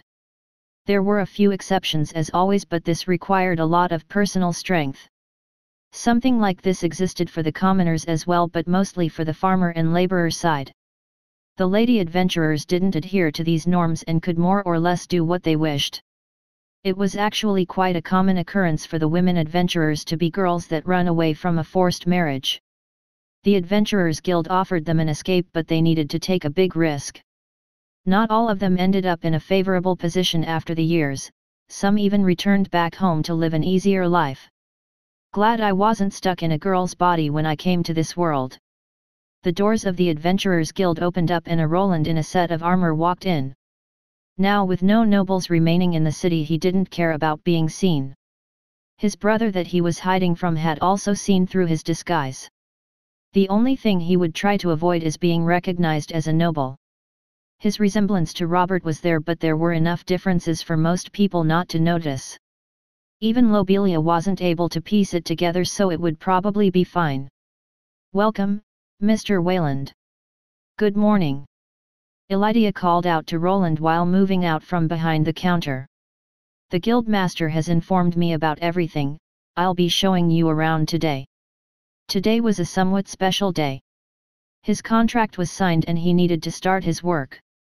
Elydia here was to show him the way towards all the affiliated adventurer stores. Some of them were directly here while others were sprinkled through the city. Let's start with the shops inside the guild. Yes, I'll be in your care. Roland nodded while Elydia took out some kind of file. In it were probably all of the information about each shop. The first one was built to the side of the Adventurers Guild and could be accessed by one of the doors in the back corridor. This was also the side that Roland and Elydia made their way in. On the inside, he could see various bladed weapons and armors alike. This was the back of the shop, so they weren't as neatly placed or organized. He could see a few people carrying these items from here to the front of the shop where they would probably be presented to the buyers. This is the main guild shop, you can come here and take any wares for enchanting. Good day. A rough-looking man looked at them. He was wearing a bandana over his head and had a scruffy beard to go with it. Good morning, Mr. Russell, let me introduce you to Mr. Wayland. Roland looked to the old man that was clearly checking him out. This is the rune smith? Isn't he a bit young? It was clear that his age would be a problem. Most craftsmen started out after getting their first tier 2 class. This mostly happened in their early 20s, while at about 30 they would start becoming proper masters at the craft. Don't worry, Mr. Russell, when it comes to runecraft then Mr. Wayland is very distinguished. Distinguished? The old man glanced at the runic gauntlets that Roland was wearing and just nodded. It does look runic. It was clear that this man here would not really be able to appraise the runes for their worth. He was more of a normal worker that just hung around in the shop. Mr. Wayland is free to take the items from here, so be sure to accommodate him. If it's the order from the top, then I can't do much about it. Russell just shrugged and finally left to go tend to the shop. I must apologize for Mr. Russell's behavior. It's fine. Roland didn't care much, respect had to be earned and not given freely. After the rune-smithing goods started popping up, he would probably change his tune. While they were here, Roland picked up one of the blades and looked over it. With his appraisal skill, he was able to see the grade and the materials that the items here were made from. Would it be enough for me to make a list of requirements and someone picking them up for me later? There were quite a bit of weapon and armor parts in here. It would be quite troublesome if he needed to go through each one by himself. He was not willing to enchant blades of lower quality or that were made with non-magic resistant metals. Someone would need to go through all of these and pick out the ones that were worth investing time into. That wouldn't be a problem. Great. My assistant will bring you the list and you can also give him the goods, or perhaps you could just send someone to deliver them to my house directly. Bernier would be utilized as an errand boy to his fullest potential. Though now after he also became a tier 2 armorsmith, Roland was feeling bad about making him do such tasks. It would be much better for Bernier to practice his craft and not waste time by constantly going on fetch missions into the city. House delivery? Think that wouldn't be a problem. Elydia nodded while also writing something down. Soon they left the Adventurer Guild and headed towards the city. There he visited a couple of shops and smithies. After going through a few, he noticed something. Not a dwarf in sight. The craftsmen and craftswomen were all from other races. He wasn't sure if this was a coincidence or if the guild master was just trying to usurp the Union's grasp on this city. Albrook was still young. It would probably take a few more years for everyone to entrench themselves. This was something only a big company like the Adventurers Guild could do. Not even the Dwarven Union could just outright ban anyone involved with the guild, they would go bankrupt. The dwarves were dependent on the adventurers, who went through weapons fast. The armors also needed constant repairing. Not that this meant that there weren't ways that they could make it difficult for the guild-run shops. Dropping down the prices and offering discounts for everything would quickly spell disaster for the guild-owned shops. The other revenue stream would be the nobles and their military organizations. They were quite large, but with so many dungeons everywhere, the adventurers took up quite the bulk of their operation.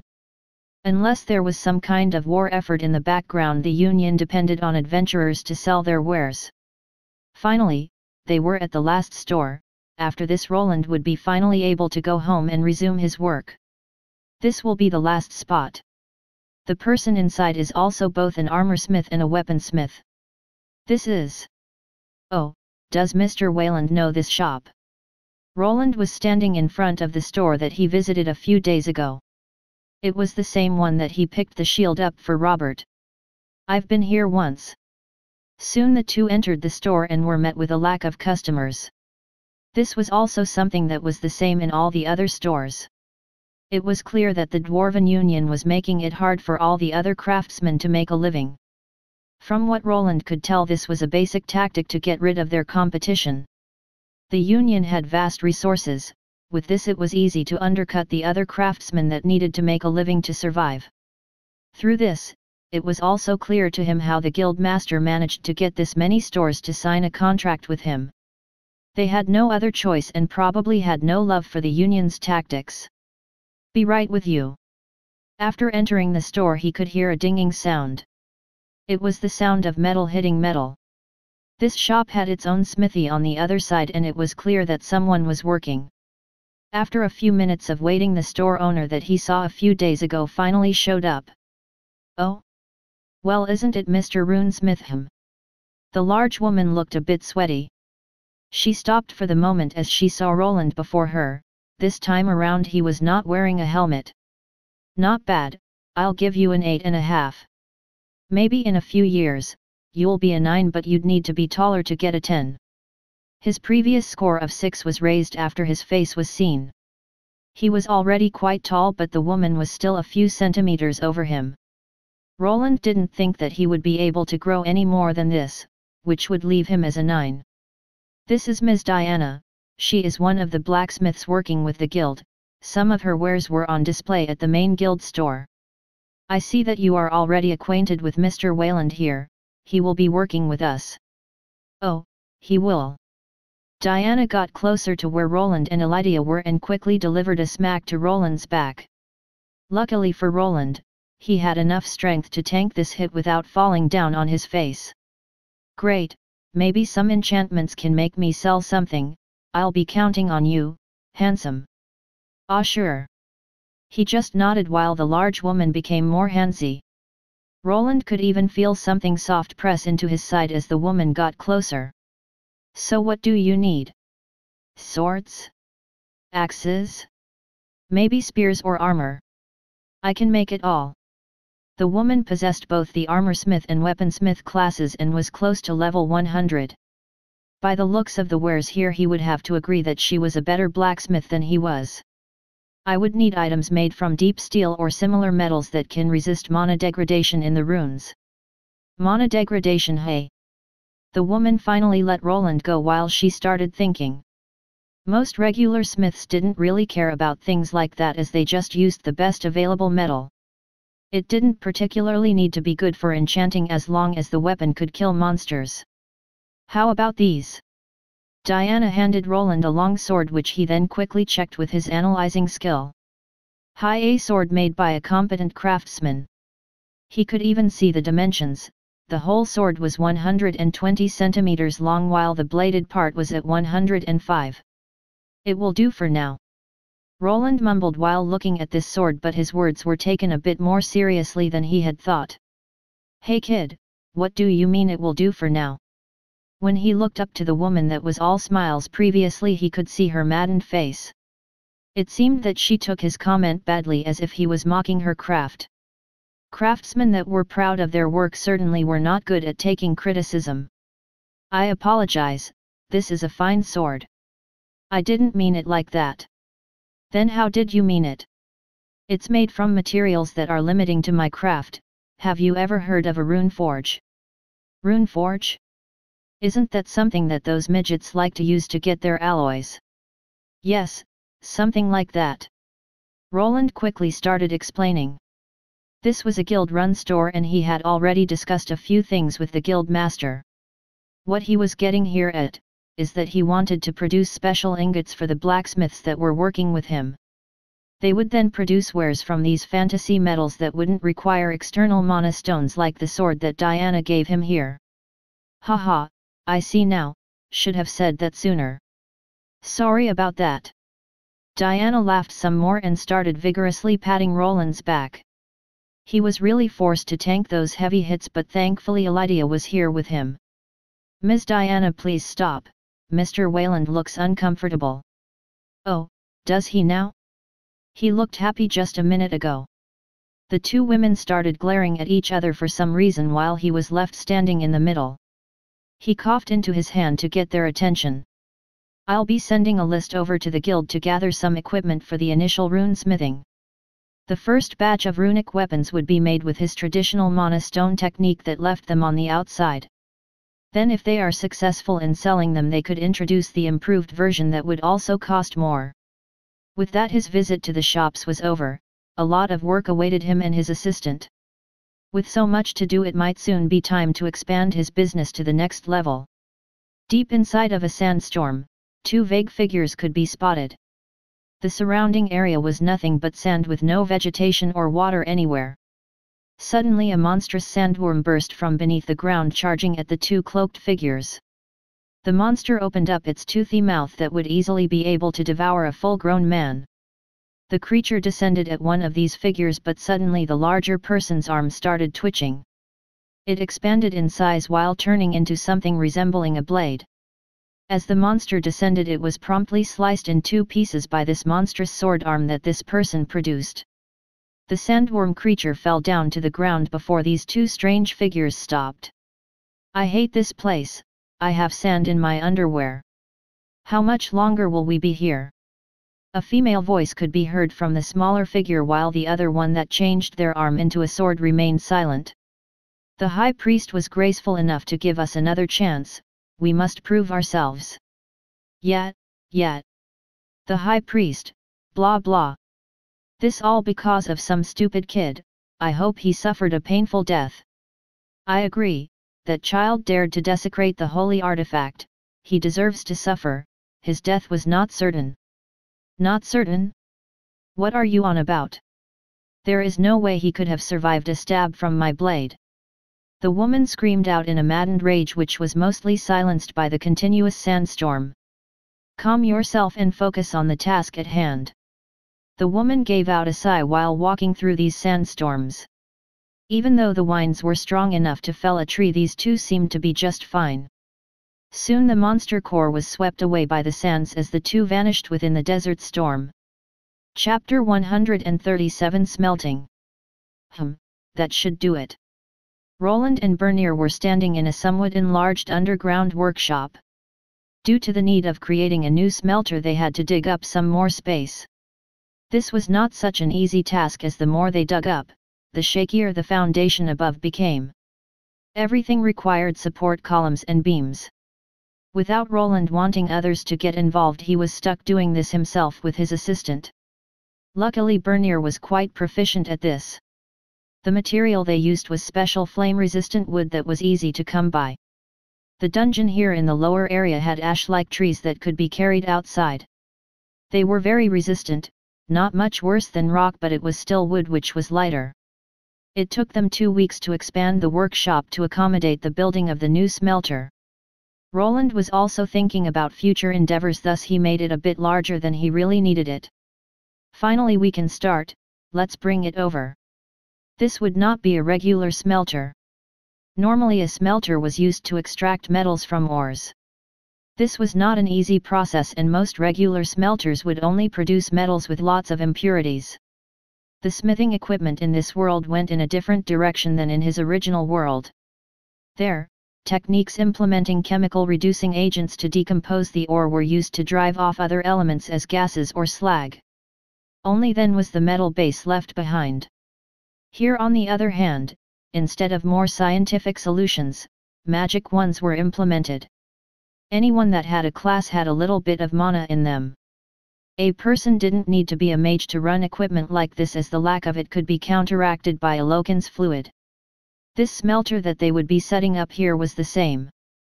In the schematics, there was even a little side section for the fluid tank.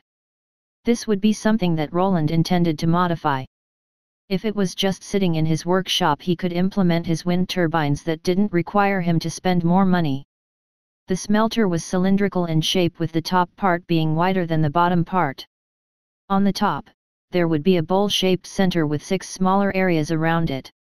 The middle part was reserved for the metals. This type of smelter would require Roland to already have a ready ingot to be placed there. It could not smelt ores or purify them. The 6 spots around the main one were for the mana stones. There they would be melted into a liquid state, and then through small passages, they would flow into the middle. All of this would be done by specific runes that he would need to rune craft into this thick slab. Under the middle part, there would be an opening that would be closed at first. With a crank on the side, it would be opened by the blacksmith and the concoction would flow into the middle part of the smelter. Inside, the bonding process of the metal and mana stone would take place. After going through some of the recipes that he received, this process could take up to several days. This thing would burn through mana, the heat needed to be constant, and the magical runes needed to change the structure of the mana stones and metals they bonded to. When it was done, the smoldering magical metal could be removed from the bottom. Under the smelter, he could place some kind of mold. This could take the shape of a regular ingot or something else. Thanks to this, he could even use one of the older bronze weapon forging techniques. Most of the time he would go with the ingot route, as he had to deliver these metals to the other blacksmiths in the city. They would be the ones forging the weapons and then returning them to him for the finishing touches. He would of course save some for his own crafting sessions, but he wanted to focus his talents on other things. Crafting old-styled armor and weapons was not the only way to go for a runesmith. There were far too many magical devices that he could create. One of those were the golems that he had an itch to create. The runic books that Lucille had lent him were gone now, but he had memorized all the parts that were important. With their help, he was finally able to move forward with his golem program. Now the only thing was to build a basic body for his golem and start working the bugs out. I need to get that crystal ball and contact Lucille soon. While he and Bernier were assembling the new smelter together, he thought back to the promise that he made with Robert. He was required to stay in contact. His brother would probably show up or go back on his vow if he ignored this request. There. Bernier wiped some sweat from his brow after hammering the last rivet into place.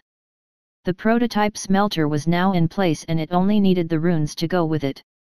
Due to it being made from separate parts, it was better to leave the rune crafting for later. The smelter was made from very thick specialized magical steel. It also cost Roland a small fortune to buy the resources. The all-around shape wasn't hard to make, but it would take some time till he got his money back. This sure is a strange-looking smelter. Well, it doesn't require any exhaust vents, the runes take care of everything. Bernier just chuckled, as he had already given up on ever understanding how magic and runes worked. Soon he headed outside and Roland was left here alone. Soon the slow process of runesmithing was started, which he needed a whole week to finish. The smelter was extremely thick and the rune traces needed to be deeply ingrained into the metallic structure. If they were too thin, the smelter would not be able to function for too long. It would require some maintenance later on, but with this, it would be able to last for a few good years. Roland took a step back to behold his newest creation. The whole thing looked like a boiler on 4 legs with a very thick bowl on the top. 2 circular cranks, one closer to the bowl part and one below the middle part, were also there. Everything was made from dark-looking thick metal that was not very shiny. In the back, there was one thick black cable that was attached to the bottom of this smelter. Roland was inspired by his old-world electrical sockets, which he now used with all of his runic tools. After connecting everything, he could see the runic structures lighting up. Now it was time to test this thing out. Let's try half load for now. He placed 3 tier 1 mana stones on one side of the upper bowl area. In the middle, he placed some scrap deep steel that could be melted down into the new magical ingots. Just as previously stated, the smelter lit up. There were several runes on the side that started glowing brightly as the process was started. The mana stones started melting and the deep steel in the middle as well. Then the first problem arose, as the mana stones were liquefying at a faster pace than the metal in the middle. At first, he thought that this was fine, but as the metal continued to melt, he could see it. With the help of his mana sense and his rune-smithing eyes, he could see the mana dissipating into the surroundings. If the mana stones melt before the metal, there will be a big loss to the quality. Roland stopped the process as he could tell that if he continued he would only receive a lower product. His mistake was using cheap lesser mana stones along with higher graded deep steel which had a higher melting point. This problem could be easily alleviated by either placing the mana stones in later or adding a little runic program. Thanks to his current knowledge, injecting a timer into the smelter's structure was not a problem. He was actually planning on doing this after going through some tests. His biggest advantage against other runesmiths was his high degree of customization. While others stuck to the pre-made runes to a fault, he always looked into them and tried to make them more efficient. The problem here was that the smelter was really large and thick. It would take too much mana to change the runic program each time he found another magical metal. That's why he came up with another solution: plates or cartridges. These would look like cards with runes on them. Each one would have a pre-programmed timer for every metal that he tests. Roland didn't know much about other runesmiths and their techniques, but he had a theory with this smelter. Probably the runesmith or their assistant would need to place the mana stones at the right places and at the right time. This would mean that either he or Bernier would need to watch over this process and lose hours of their time if he did it the old way. With these cards, his assistant could just slide it in and go on his merry way. The cards would be small and easy to alter as well. First I'll need to test out these recipes that I have. The recipes that he was given gave him the timing of when he needed to place the mana stones on the smelter. The time that was required for the metal to stay inside the middle part was also included. Some of them required him to get other magical ingredients to sprinkle before the first crank was turned. This will take a while to figure out. Roland brought out a notebook to take some notes. It was time to test the limitations of this smelter. Later in the day Roland finally turned the lower crank and looked at the hot red metal in liquid form pouring down into his ingot tray. There it was, his first creation. Every metal that went through this process had the ether prefix. It seemed that the process was successful, but how well this compared to an item imbued with mana stones the old-fashioned way only time would tell. His analyzing skill was not yet fully matured. If it was, he could tell at a glance how high the mana saturation of this metal was. The only thing he could go off was the lesser part. I guess this will be enough. It was time for a test, and for that he called Bernier over. It was not required for them to make nice-looking weapons like a dagger from this, a paddle would do. Reminiscent of his old days, he had Bernier hammer a similar deep steel ingot into a paddle wand shape. He did the same to the new etheric ingot. After making sure that the two were of the same weight and shape, he began the rune crafting process. When it was finished, he was left with almost two identical wands with the wind arrow spell on them. The only difference was that one of the wands had a spot for a mana stone on it while the other didn't. Back on the outside, it was time to give these two a test. First would be the mana usage, which would be easily tested. Roland took aim into the sky and fired off a couple of wind arrows. The birds were spooked by the green bolts of energy and quickly scattered to the sides. Soon he discovered that the mana usage was around the same. Surprisingly, the paddle with the mana stone lost out by about 10%. The ether wand is probably better saturated. If I placed another mana stone on the other one, it would equal out. Roland was sure that the reason for this was the mana stone in question. If he added another one or a tier 2 one, then the mana stone wand would probably edge the ether one out. It seemed that even with this technological improvement there was still use for the old models. While the ether metals could be further improved and didn't suffer from the exposed gems that could be destroyed, the mana stone variant could be customized a lot more.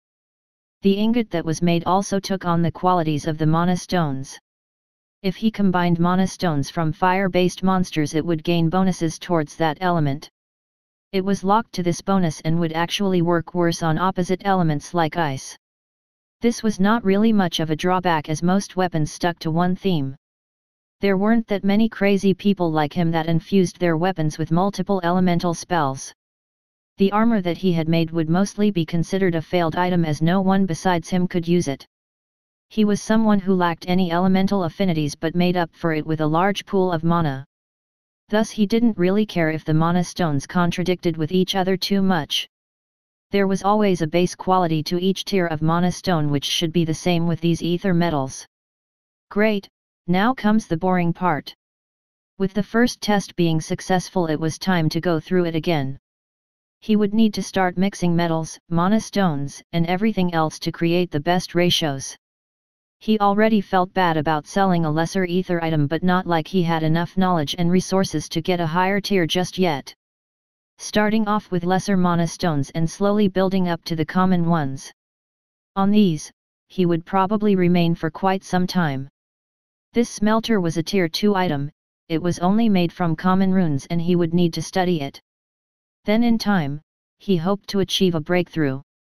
When he was younger, he managed to create common grade runes even when he only had a tier 1 class. This gave him hopes for doing the same here. The time continued to pass and Roland continued experimenting with the new smelter and his favorite alloy, deep steel. With time he was managing to improve on the lesser type of ether deep steel. This would also be his main experimentation resource. With a lot of scrap metal in his workshop, this smelter was the perfect tool to produce recycled parts. While the young runesmith was working hard on improving himself, other forces were working in the background. At a certain place, a group of short-bearded men was discussing some business. "So, how bad do ya think it be?" "I am nae sure, this human runesmith is not known to me and this."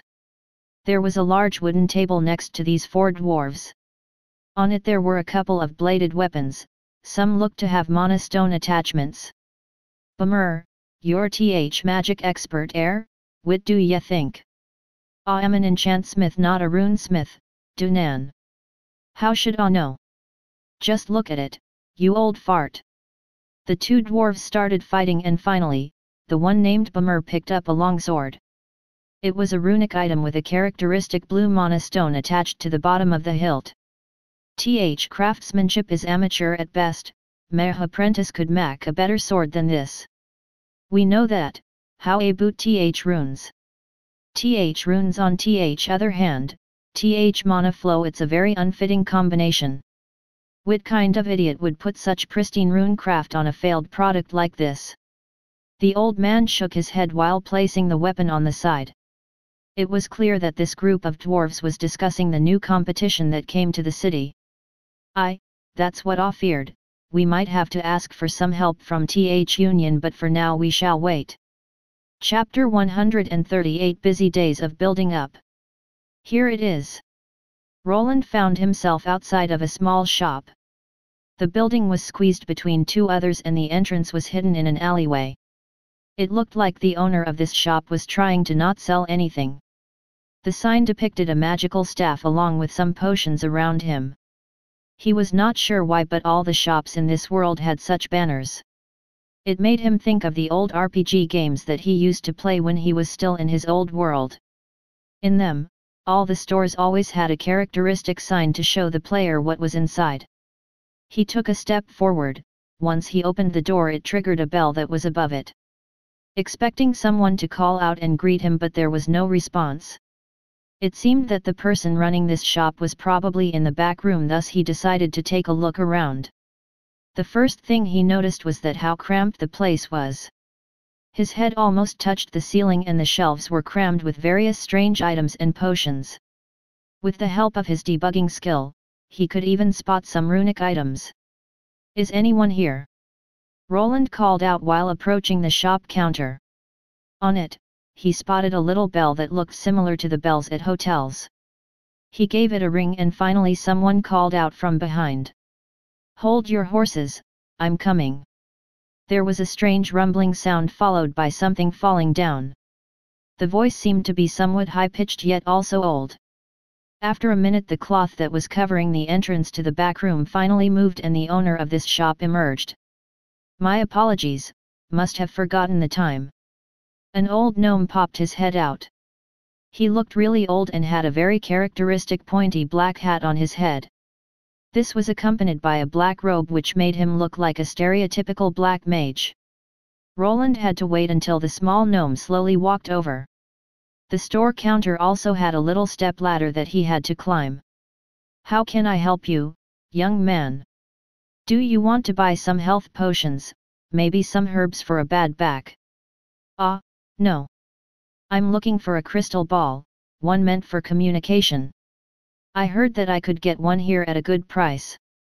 Magical items still weren't that widespread in this city. The dungeon was here, but without having tier 3 monsters inside it would not attract the wealthier people. All the strongest adventurers were close to the S-class dungeon in the middle of the island, while Albrook could attract at most tier 2 ones. A promising adventurer party would not remain in an area where the monsters were a tier below them. They would just not be able to progress further, the experience gained would be too minuscule. Besides the dungeon, there weren't really any natural resources to attract people here. Roland on the other hand knew that there was some potential sleeping deep inside that dungeon. That spot with the rare metals and mithril ore deposits was proof. Dungeon mines were sought after for one reason: the ore deposits would respawn just like the monsters did. The area he found could be farmed for resources repeatedly. The time of respawning was mostly set and could range from weeks to months. A crystal ball? Well, you came to the right place. I think I still have one lying around here, give me a moment. The old gnome called out and slowly moved down from the step ladder. He vanished behind that dark piece of cloth. Roland could hear something like pots falling down, maybe some crates. It sounded like the old man was tripping over everything. After about 5 minutes he emerged back with a round object in his hand. His hat was now turned to the other side and his robe was full of dust.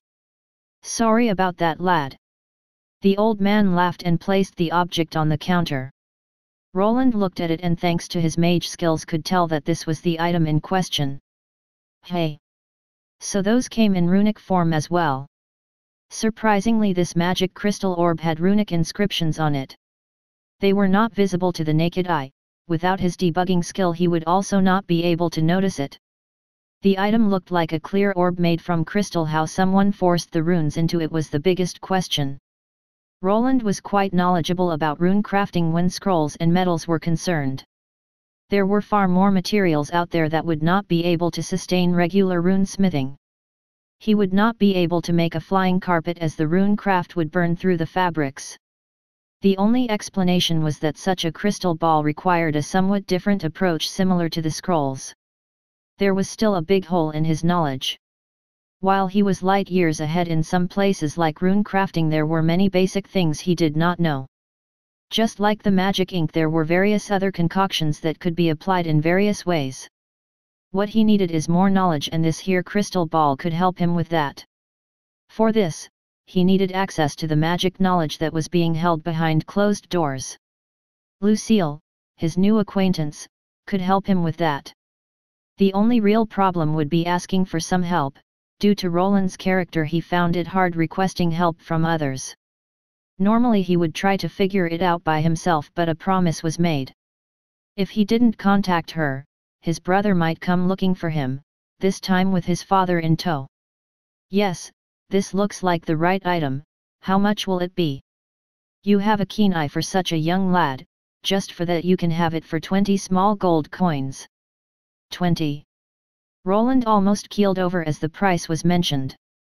This was more money than he was given by his old adventurer party.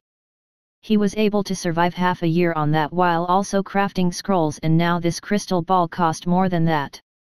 You might not know it, lad, but this crystal ball was made by a powerful runic mage. Runic mage? Not a runesmith. A runesmith making a crystal ball? You must be joking, young man.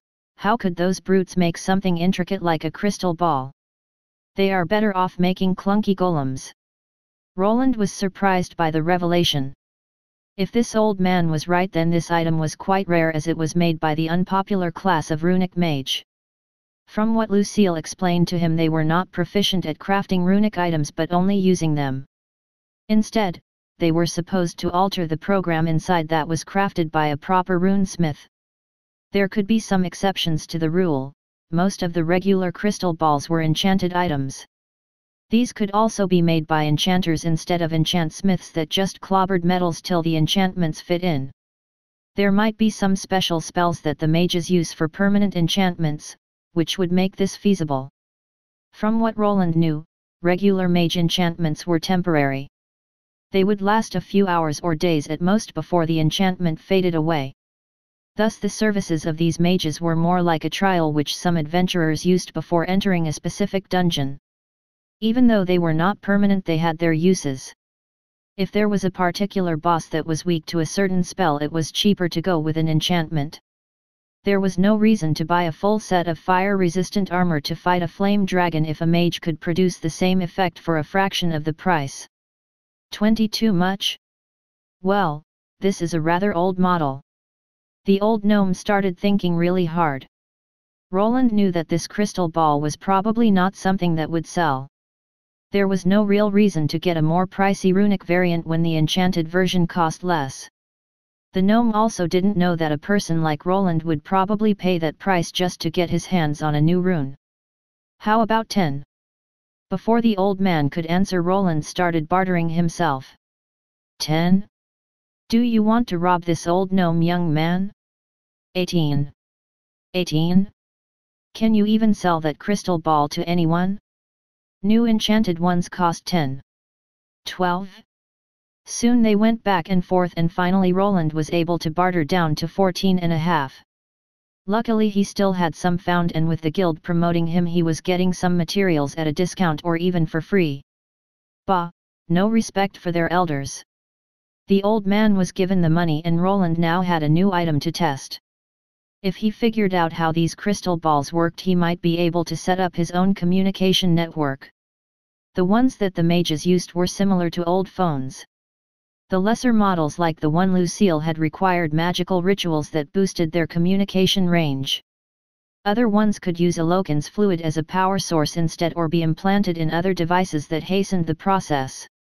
With how scarce the runic orbs were, Roland believed it to be an untapped market. The problem would be how to reproduce this without the help of a runic mage. There was apparently one at the magical academy that Lucille hailed from. Maybe if he asked nicely, that person could help him do it himself. His class was a rare variant, maybe with some luck, he would be able to learn the rune mage skills as well. The bell sounded once more as he went outside the shop and removed himself from the back alley. What people saw was not a man in red armor that was covering his face. Roland finally decided to quit hiding his appearance. After his conversation with Robert, he realized that he could not live like this forever. Sooner or later his past would come back to bite him in the behind. What he was wearing was mostly lighter leather with a couple of runic armor add-ons. He switched to darker colors and covered both his hands with runic gauntlets and arm guards. On his chest, he only had a breastplate, and then his shins were protected by leg guards. There were no pauldrons or even a set of half-plate armor. This would be enough for protection, as he did not think that people would attack him in the city. With the runic equipment he was wearing, he would be able to utilize various Tier 2 spells which no normal person would be able to contend with. People clearly noticed him as the armor parts were brand spanking new. It was clear that he stood out from the general public, and not because of his armor. After now reaching the age of 17, Roland started noticing people turning their heads towards him. Even now as he continued to walk, he was getting these looks as well. This was due to one thing, his face and his charisma stat. Even though it was not at the level of mind control, it was above the norm. Roland found himself with something he was not very familiar with, being attractive in the eye of the opposite sex. When he was out, the women were taking second glances at his face. His large stature only added to his all-around looks. "Why isn't it my favorite runesmith? What can I help you with, handsome?" "Please stop calling me that, just call me Wayland." He had entered the store where Diana worked. She was one of the more promising blacksmiths in the city, and was young considering she was close to level 100. Due to Bernier having been a little pervert, he needed to come here instead. It seemed Diana didn't like him that much and would give him a good thrashing if he ever entered her store again. This left him to do the dirty work for the time being. Even though the woman had that look, she was still a professional. When the time was right, she would revert to a true craftsman. "First name basis already? You sure know how to make this young girl's heart flutter." He wanted to comment on the age part, but he was afraid to receive a knuckle sandwich if he prodded too much. Instead, he brought out some of the ether ingots that he had produced earlier. "Oh, what is this, a present?" Roland rolled his eyes and placed 4 ingots on the store counter. Diana grasped one of them and started looking over it with much interest. This isn't regular deep steel, is it?" "No, it's ether deep steel. I've smelled a few samples. What do you think? Can you make something that will sell with these?" After looking one of the ingots over, she placed it back down on the counter before commenting. "Doesn't look much different than regular steel. It should be enough for a long sword." "What about the hilt?" "Doesn't really matter. I can place the runes in after the whole sword is finished." With the help of the ethereal pathways, he didn't need to rune craft before the hilt was attached to the body of the blade. He would need to exert some more mana, but it was possible for him to force the runes in there without hammering it too hard. "Ether metals? Never worked with them before. This will be interesting." Diana smiled while turning back to Roland.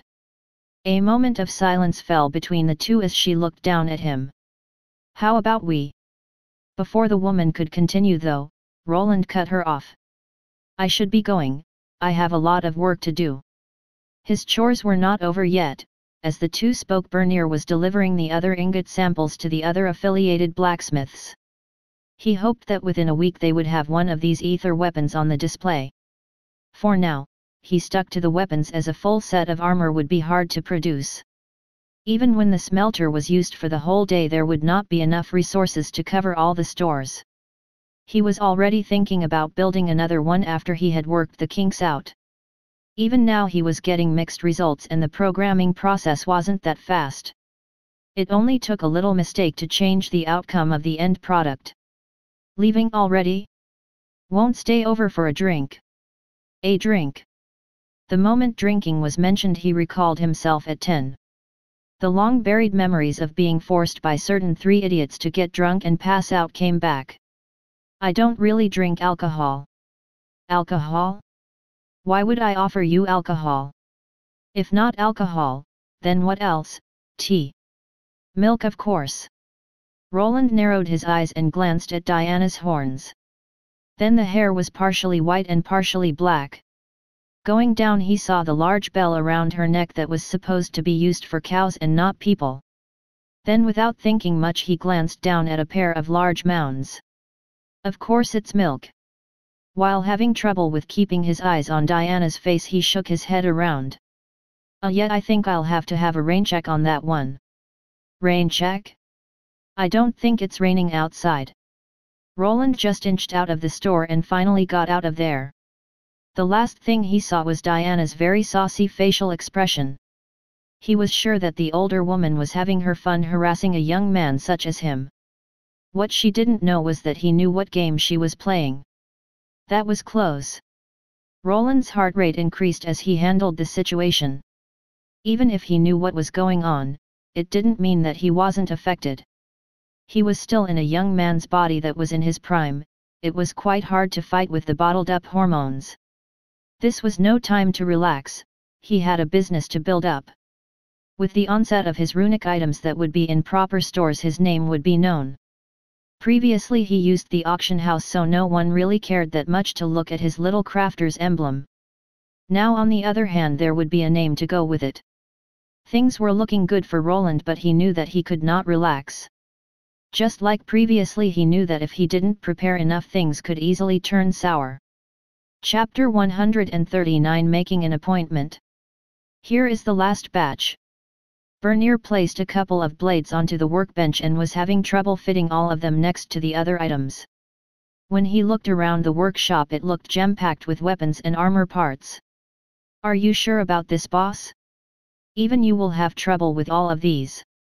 "It's fine, Bernier, I'll just get this over with." "If you say so, good luck. I'll go tend to the Runic smelter." The half-dwarf gave a smile and a thumbs up before leaving this section of the workshop. Since the expansion, they had installed separate rooms.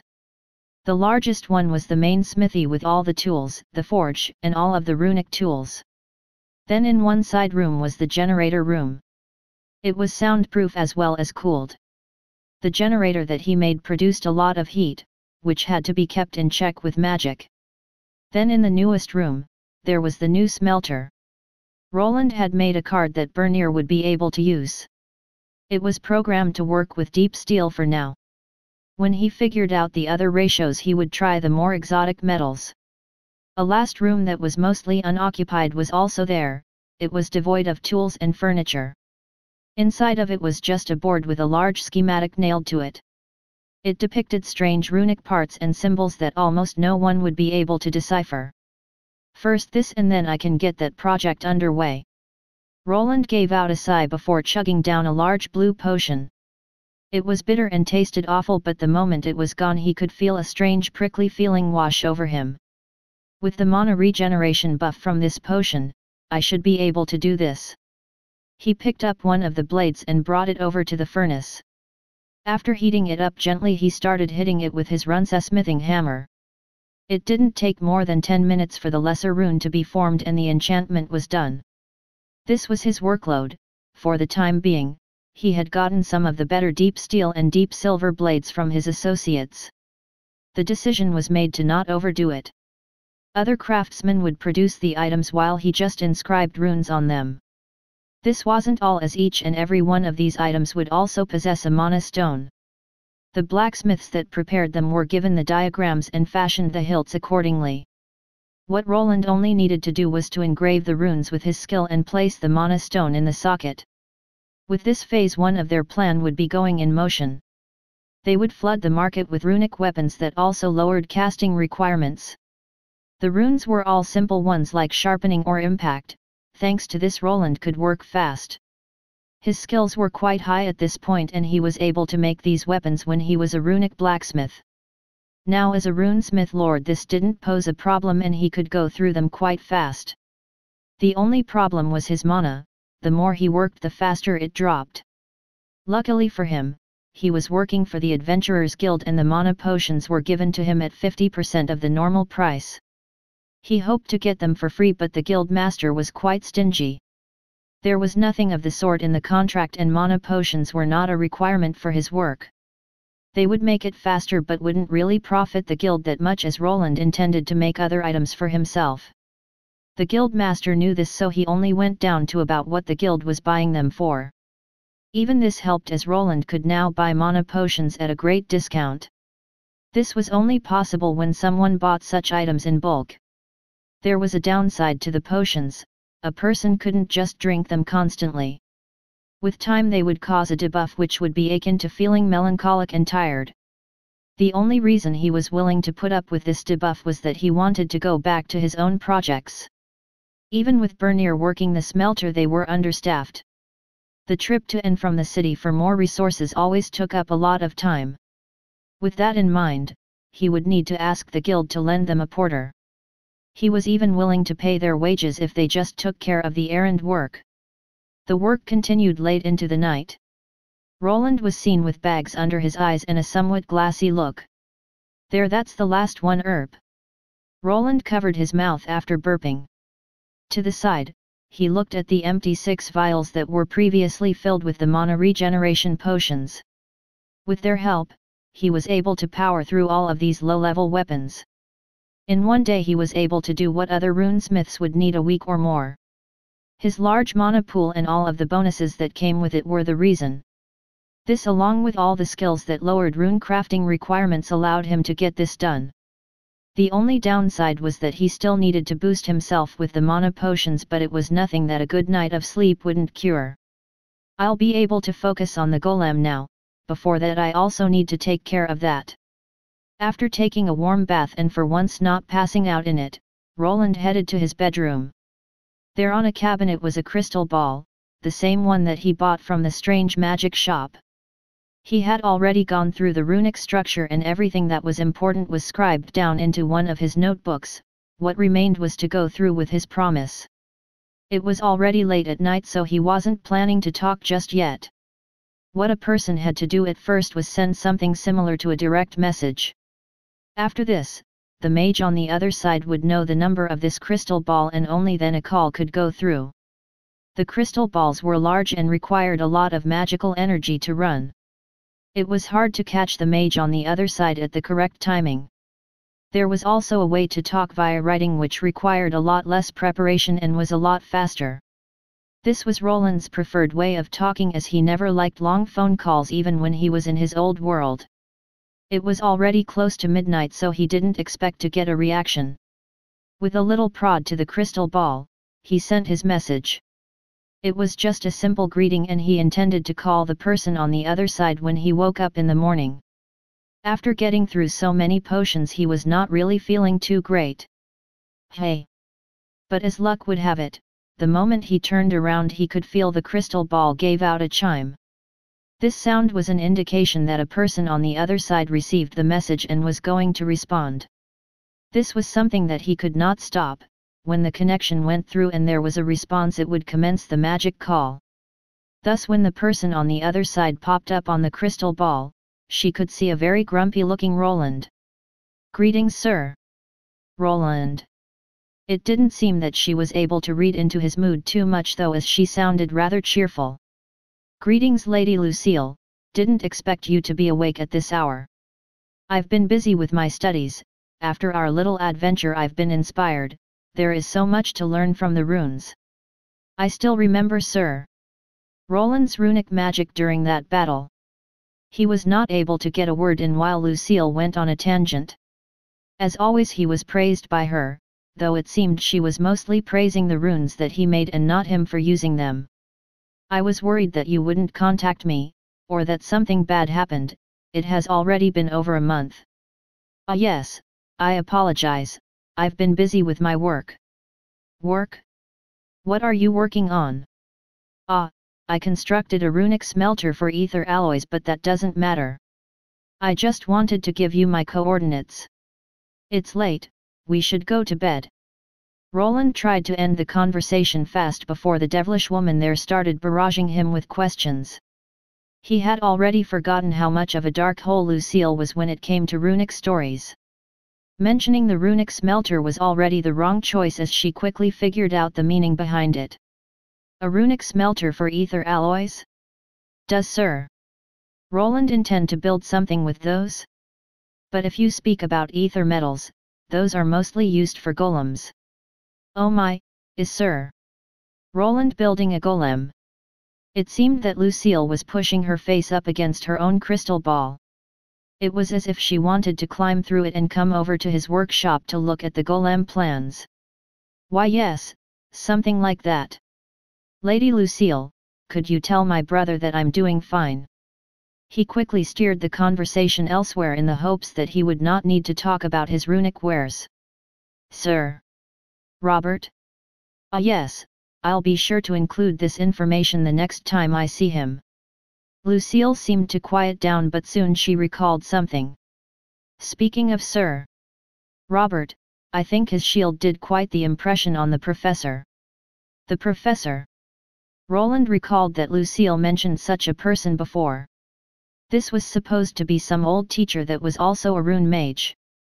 Being a reclusive introvert as he was, Roland was not looking forward to the introduction. There was a finite number of people that he could stomach. On the other hand, this person could help him with his research if he ever got stuck on something. Lucille had already informed him about his extensive knowledge and years of expertise. If this professor was a runic mage, he would probably be very knowledgeable about the software part of the runes. This was probably his biggest weak point.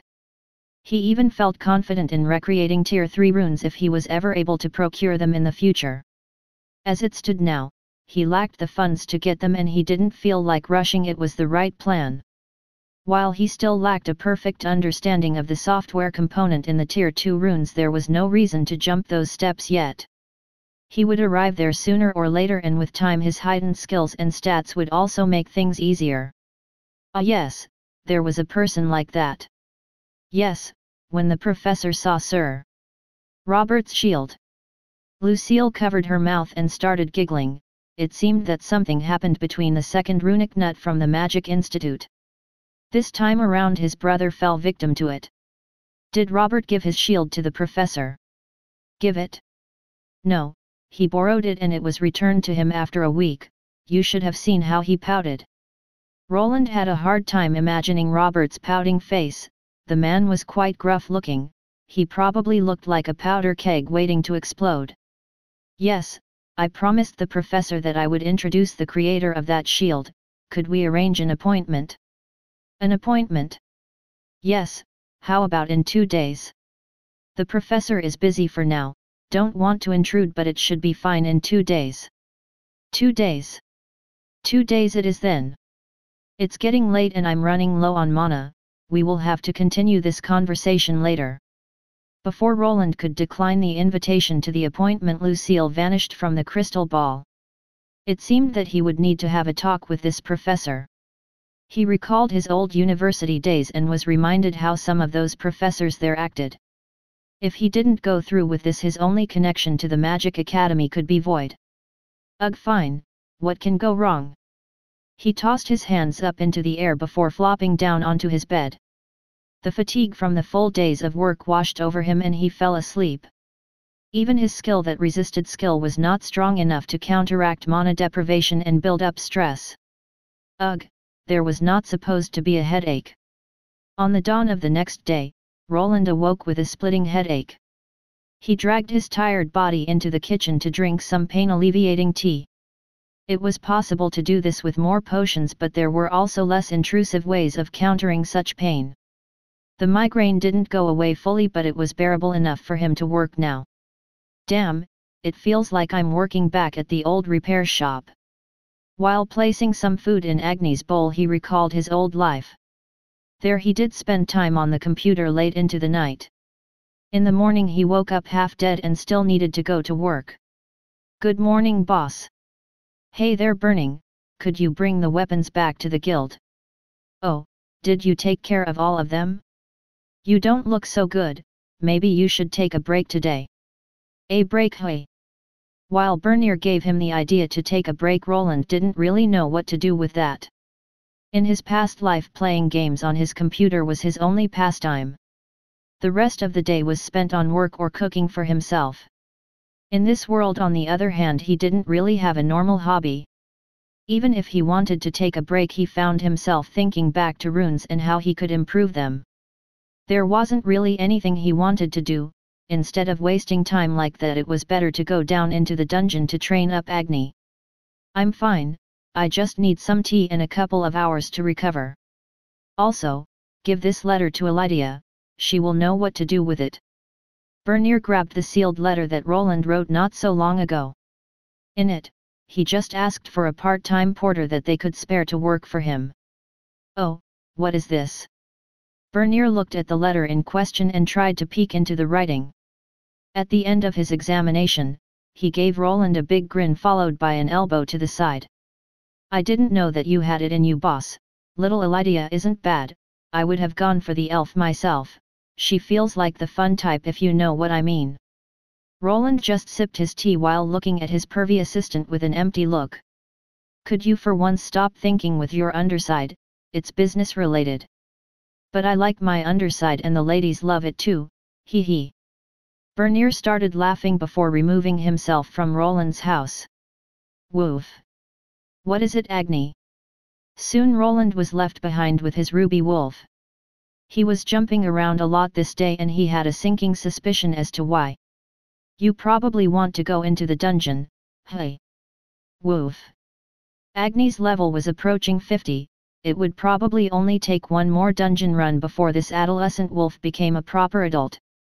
The only problem was that Roland wanted to focus on his golem, but for some reason, there were other things pulling him away from constructing it. Can we do it next week? I need to work on something. Agni started whining and his tail curled up. No, don't look at me like that. Roland was given the puppy eye treatment that he was weak against. It didn't always work, but this time around it seemed that Roland was getting swayed. God damn it, fine, my head is killing me anyway, let's go to the dungeon. He stood up while Agni started jumping around and making circles. His head was feeling hazy and he felt that if he started his work he would be making a lot of mistakes. It would take about half a day till he recovered, so killing a few monsters would be a nice change of pace. Luckily for him, using runic weapons didn't require much concentration. Just let me grab my armor. Woof. Chapter 140 Golem Core. That should do it. Roland stood back while looking at his tamed beast. Agni was in the process of brutalizing a volcanic salamander. At level 49 he was already able to handle these monsters that were a tier above him, with a little help from his master that applied some chilling spells. There were a few ways to gain the system in this world. Most of the experience went to the person that did the most damage, thus it made last hitting practically dead enemies give low amounts of experience points. The only option to power level others would be applying debuffs instead.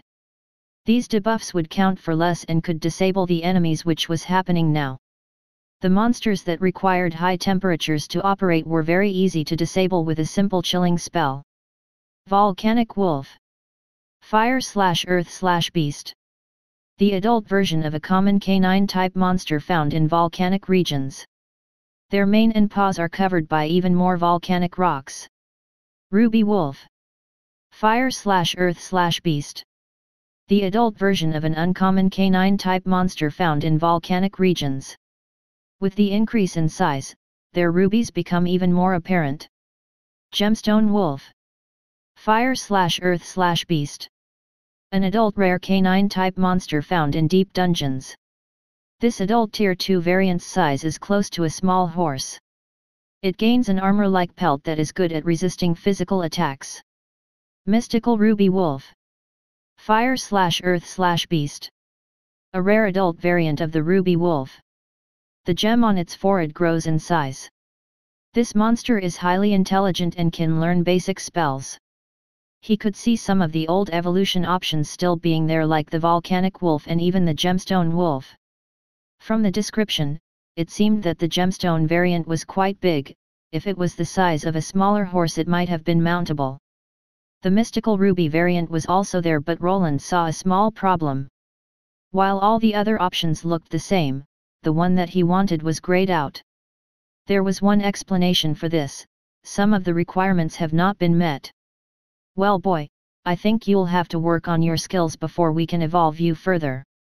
Agni gained most of his levels thanks to sharing experience with his master. Due to this, he leveled up a lot faster than the other monsters. This meant that his skills naturally lagged behind, as he could only progress with them when they were used. Woof. Agni gave out a weak woof this time around. It seemed that he knew what the problem was. The main skill that he gained from munching on mana stones had not reached the 9th level yet. His skills that controlled mana were not quite there yet as well. He would probably need to level them all up before this option became available. You can have some more mana stones back home, but you are not getting that big mana stone. Ever since returning from the last expedition, Agni has been eyeing the large mana stone he got from the dinosaur-looking monster. It was quite big for a tier 2 monster that had already evolved once.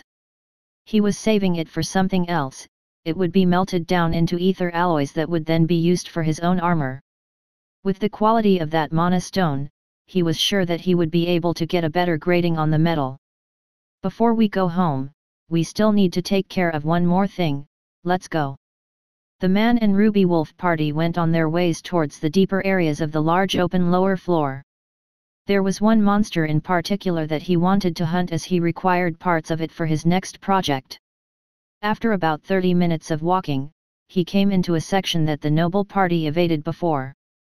There he saw one. It was big and it looked dangerous. It was a golem that was about 4 meters tall, which made it twice Roland's size. The ruby golem that he faced before was even bigger than this one, so he wasn't worrying as much. This monster had a brownish orb sticking out from its left rocky shoulder. It was hard to notice as it was barely exposed, but Roland had come just for it. It was the golem's core that spawned at random places inside of these golems. They were hard to spot, which brought troubles to adventurers that tried to fight it. If this golem core was destroyed, so would be the monster that had it. He needed this item for his own golem, as it was much easier to use a monster golem's core than to fashion one instead. It was also a lot cheaper for him to grab one down in the dungeon than to buy one from the market. Roland was already quite strong, so he decided to gather his resources while also getting Agni to level 50. Some might say that he was being a penny pincher as he could afford a golem core while just crafting. He could only nod to that accusation as if he had a way to save money that wasn't too hard he would use it. Okay Agni, wait here. You might have leveled up but your teeth won't do much damage on a golem. Agni whined a bit but stayed behind like his master ordered him to. With slow steps he approached the monster, the runic symbols on his gauntlets glowing blue as he got ready to cast a spell. The monster finally noticed the human opponent approaching and started to sluggishly attack. Roland didn't panic as he opened up his palms, a blue orb of chilling energy formed in front of them. Before the monster could get into striking position, Roland activated his runic spell. While pointing the orb of blue light in the golem's direction, a burst of cold was discharged. The monster took a direct hit but continued to lumber towards its enemy. Each step it took caused the bedrock below to crumble. Each time a thumping sound was heard and it was not stopping. Finally, it was standing in front of the human that was attacking it. The golem moved its lumbering hand up, but as it attempted to move it down to squash the smaller enemy, it found itself unable to. That should do it. The golem stood still as it was frozen in place by Roland's magic. For someone like him, that could switch magic attributes for every occasion, fighting monsters like this was quite easy. Now then. On his back, he had a large sledgehammer that he brought over for just the occasion. With one powerful swing to the golem's leg, he brought it down to the ground. With a couple of more, its legs and arms were all shattered at the joints as he rendered the creature immobile. The golems were hard enemies to beat for low-level adventurers. They were resistant to bladed weapons, and even heavy blunt ones had trouble causing much damage. For Roland, that boasted overwhelmingly higher stats and buffing effects, this was not a tough enemy. After the monster was disabled, Roland brought out a chisel and hammer from his spatial bag. These golem cores were quite brittle, so he could not risk landing blows at the shoulder area. They were quite resistant to magical effects, which made them perfect for rune crafting. There we go.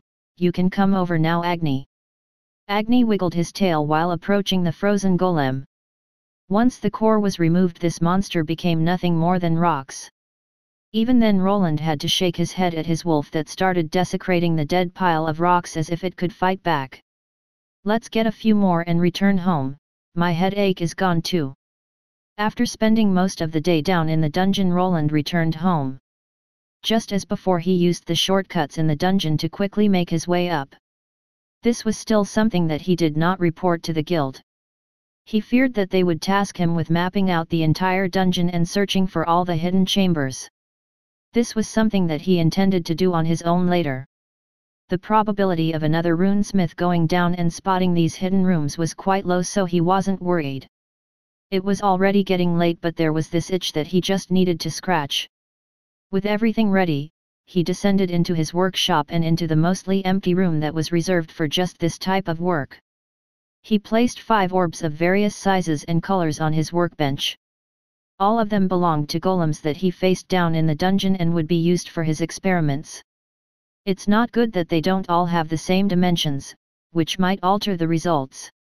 Roland gave out a sigh after holding 2 of the golem cores in each hand. One that came from a L51 golem was much smaller than the other that came from one that was 10 levels above it. The larger the core, the more punishment it could handle, but it was also harder to rune craft on. For the time being, he decided to start with the smallest one and work himself up. He hoped that he could start building a working prototype by the time he got to the 5th one. Otherwise, he would need to descend into the dungeon yet again. There were many types of golems in this world. Ones made from rocks, ones made from metal, ones made from flesh, and even ones made from pure energy. The one that his class was focused on would be the metal one. There were various ways a person could get a golem to do their biddings. The most rudimentary way would be to just use a pre-existing spell. Such golems could be summoned by the summoner type classes, and supposedly these summons came from some kind of different dimension. They were practically the same type of being as the golem monster that he took care of today. Even though they were easy to come by, they could not remain in this world for too long. They burned up the caster's mana, and the longer they remained the more they would require. Supposedly there were ways of extending their stay. Some included contracts that would make a golem like this a caster's familiar than other ways that remained a mystery to Roland as he lacked the book smarts. If someone wanted a more permanent golem, they needed to work for it. Making one was the other option, and it also came in many ways. Even magicians could produce a golem by gathering the right materials and casting the right spell. As long as the golem had a core and a power source, it would be operational. The ones magical smiths like him made came in various shapes and sizes. The golem core was the brain of this construct. It would need to be ingrained with the correct operating system. This was where he would inject the runic system that he studied from the miniature toy golem. Before the system could be implanted, he needed to fashion a body for its shell. Depending on the shape of the golem core would need to be altered. Due to this reason, Roland decided to make his first golem to be similar to the toy that he studied. The small golem that he had was a bipedal one, 2 legs, and 2 arms. The operating system came with a few pre-existing features that he was afraid to touch at the moment. Only after having a working prototype would he be able to see what his alterations did to the way it behaved. After glancing at his notes and the schematics on the wall, he could not wait. He grasped the golem core and started to concentrate. His mana traveled to his fingertips and started to slowly insert itself into the golem's core. The core started trembling as if it was resisting. The material he was working with would not be able to resist his regular rune smithing blows, so he was forced to do it by hand. The core still had some data left from the monster it came from. First, he needed to delete all of this data before inserting his own. It was similar to formatting a hard drive from an old operating system before putting on a new one. Even if there was space to fit another operating system, it was ill-advised. It would only take up space and could very well corrupt the parts that the runesmith was working on. Then finally, with a resounding burst, the golem core shattered into many tiny pieces. Roland was quick to close his eyes and turn his face. The crystal-like substance that the core was made from shattered against the walls of this room and even collided with the other cores that were on the workbench. I guess that was too much mana. 5 cores turned to 4, then he was down to 3 as another one exploded. By the second attempt, he had put on safety goggles so that he could see when the core became unstable. I might need better quality cores. As with everything in this world, the cores were also ranked by grades. This Tier 2 golem core was still on the lower end, thus they were more delicate to work with than higher quality cores. Some were so resistant to mana that they would never break, while others like Tier 1 cores were almost impossible to work with as they shattered with the smallest amount of magic. Finally, on the 3rd core he managed to erase the chaotic monster program. It was not runic in nature, so it looked like a bunch of chicken scratch to him. The original monster brain that was ingrained into this core would probably be a good way to study it, but he had no idea how to decipher this language. The monsters in the dungeon were able to form some degree of battle strategies. It would be quite a simple process if he could just translate everything into runic form. Then he would have something akin to a summoned monster. That is, if he could get it to recognize him as its master. Otherwise, he would be just making a machine that would murder him instantly. Ugh, this is harder than I expected. The 4th golem core shattered when he was about halfway through his rune inserting process. Now left with only one remaining core, he was troubled. Should he go for it, or should he wait till his skills leveled up before attempting more? Roland glanced at his status screen and could see that he was still lacking in a few places. His mana controlling skills were not maxed out and his rune-related skills weren't either. The progress with them had almost stopped. He could now see why people had troubles advancing towards Tier 3 classes. Even now at his first Tier 2 class, he was having troubles and he still needed to get another one before he could attempt another advancement. Maybe it was stupid of me to try this so late into the night. He gave out a sigh and placed the last golem core down. It seemed that he was overzealous in his first attempt. Maybe if he got a good night's rest he could try it once more. There is also that thing tomorrow. Roland went to bed while dreading the next day, as then came the time for his appointment. When he was eating his breakfast he started hearing a sound. it was coming from his bedroom. I should have more time.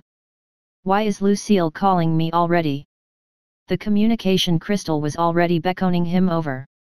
It was the day that he was supposed to talk with that professor person. He feared that he would make a bad impression on the man, or that he would be called an idiot by someone more experienced in the runes. Even though he didn't like asking for help, he could tell that he would make a lot more progress if he had someone to bounce his ideas off of. Thus, with a bit of resistance, he finally answered the call. There he saw an unfamiliar face, a face that he did not expect that would belong to someone called the professor. Ah, there you are, the fabled country bumpkin Rune Smith. He could vaguely see Lucille standing in the back and waving. She had a strange apologetic expression on her face. What he saw was quite the sight, as instead of a person he was looking at a black cat. It looked to be a regular old cat. The most characteristic thing about it was the monocle covering its left eye. Well, this is certainly unexpected.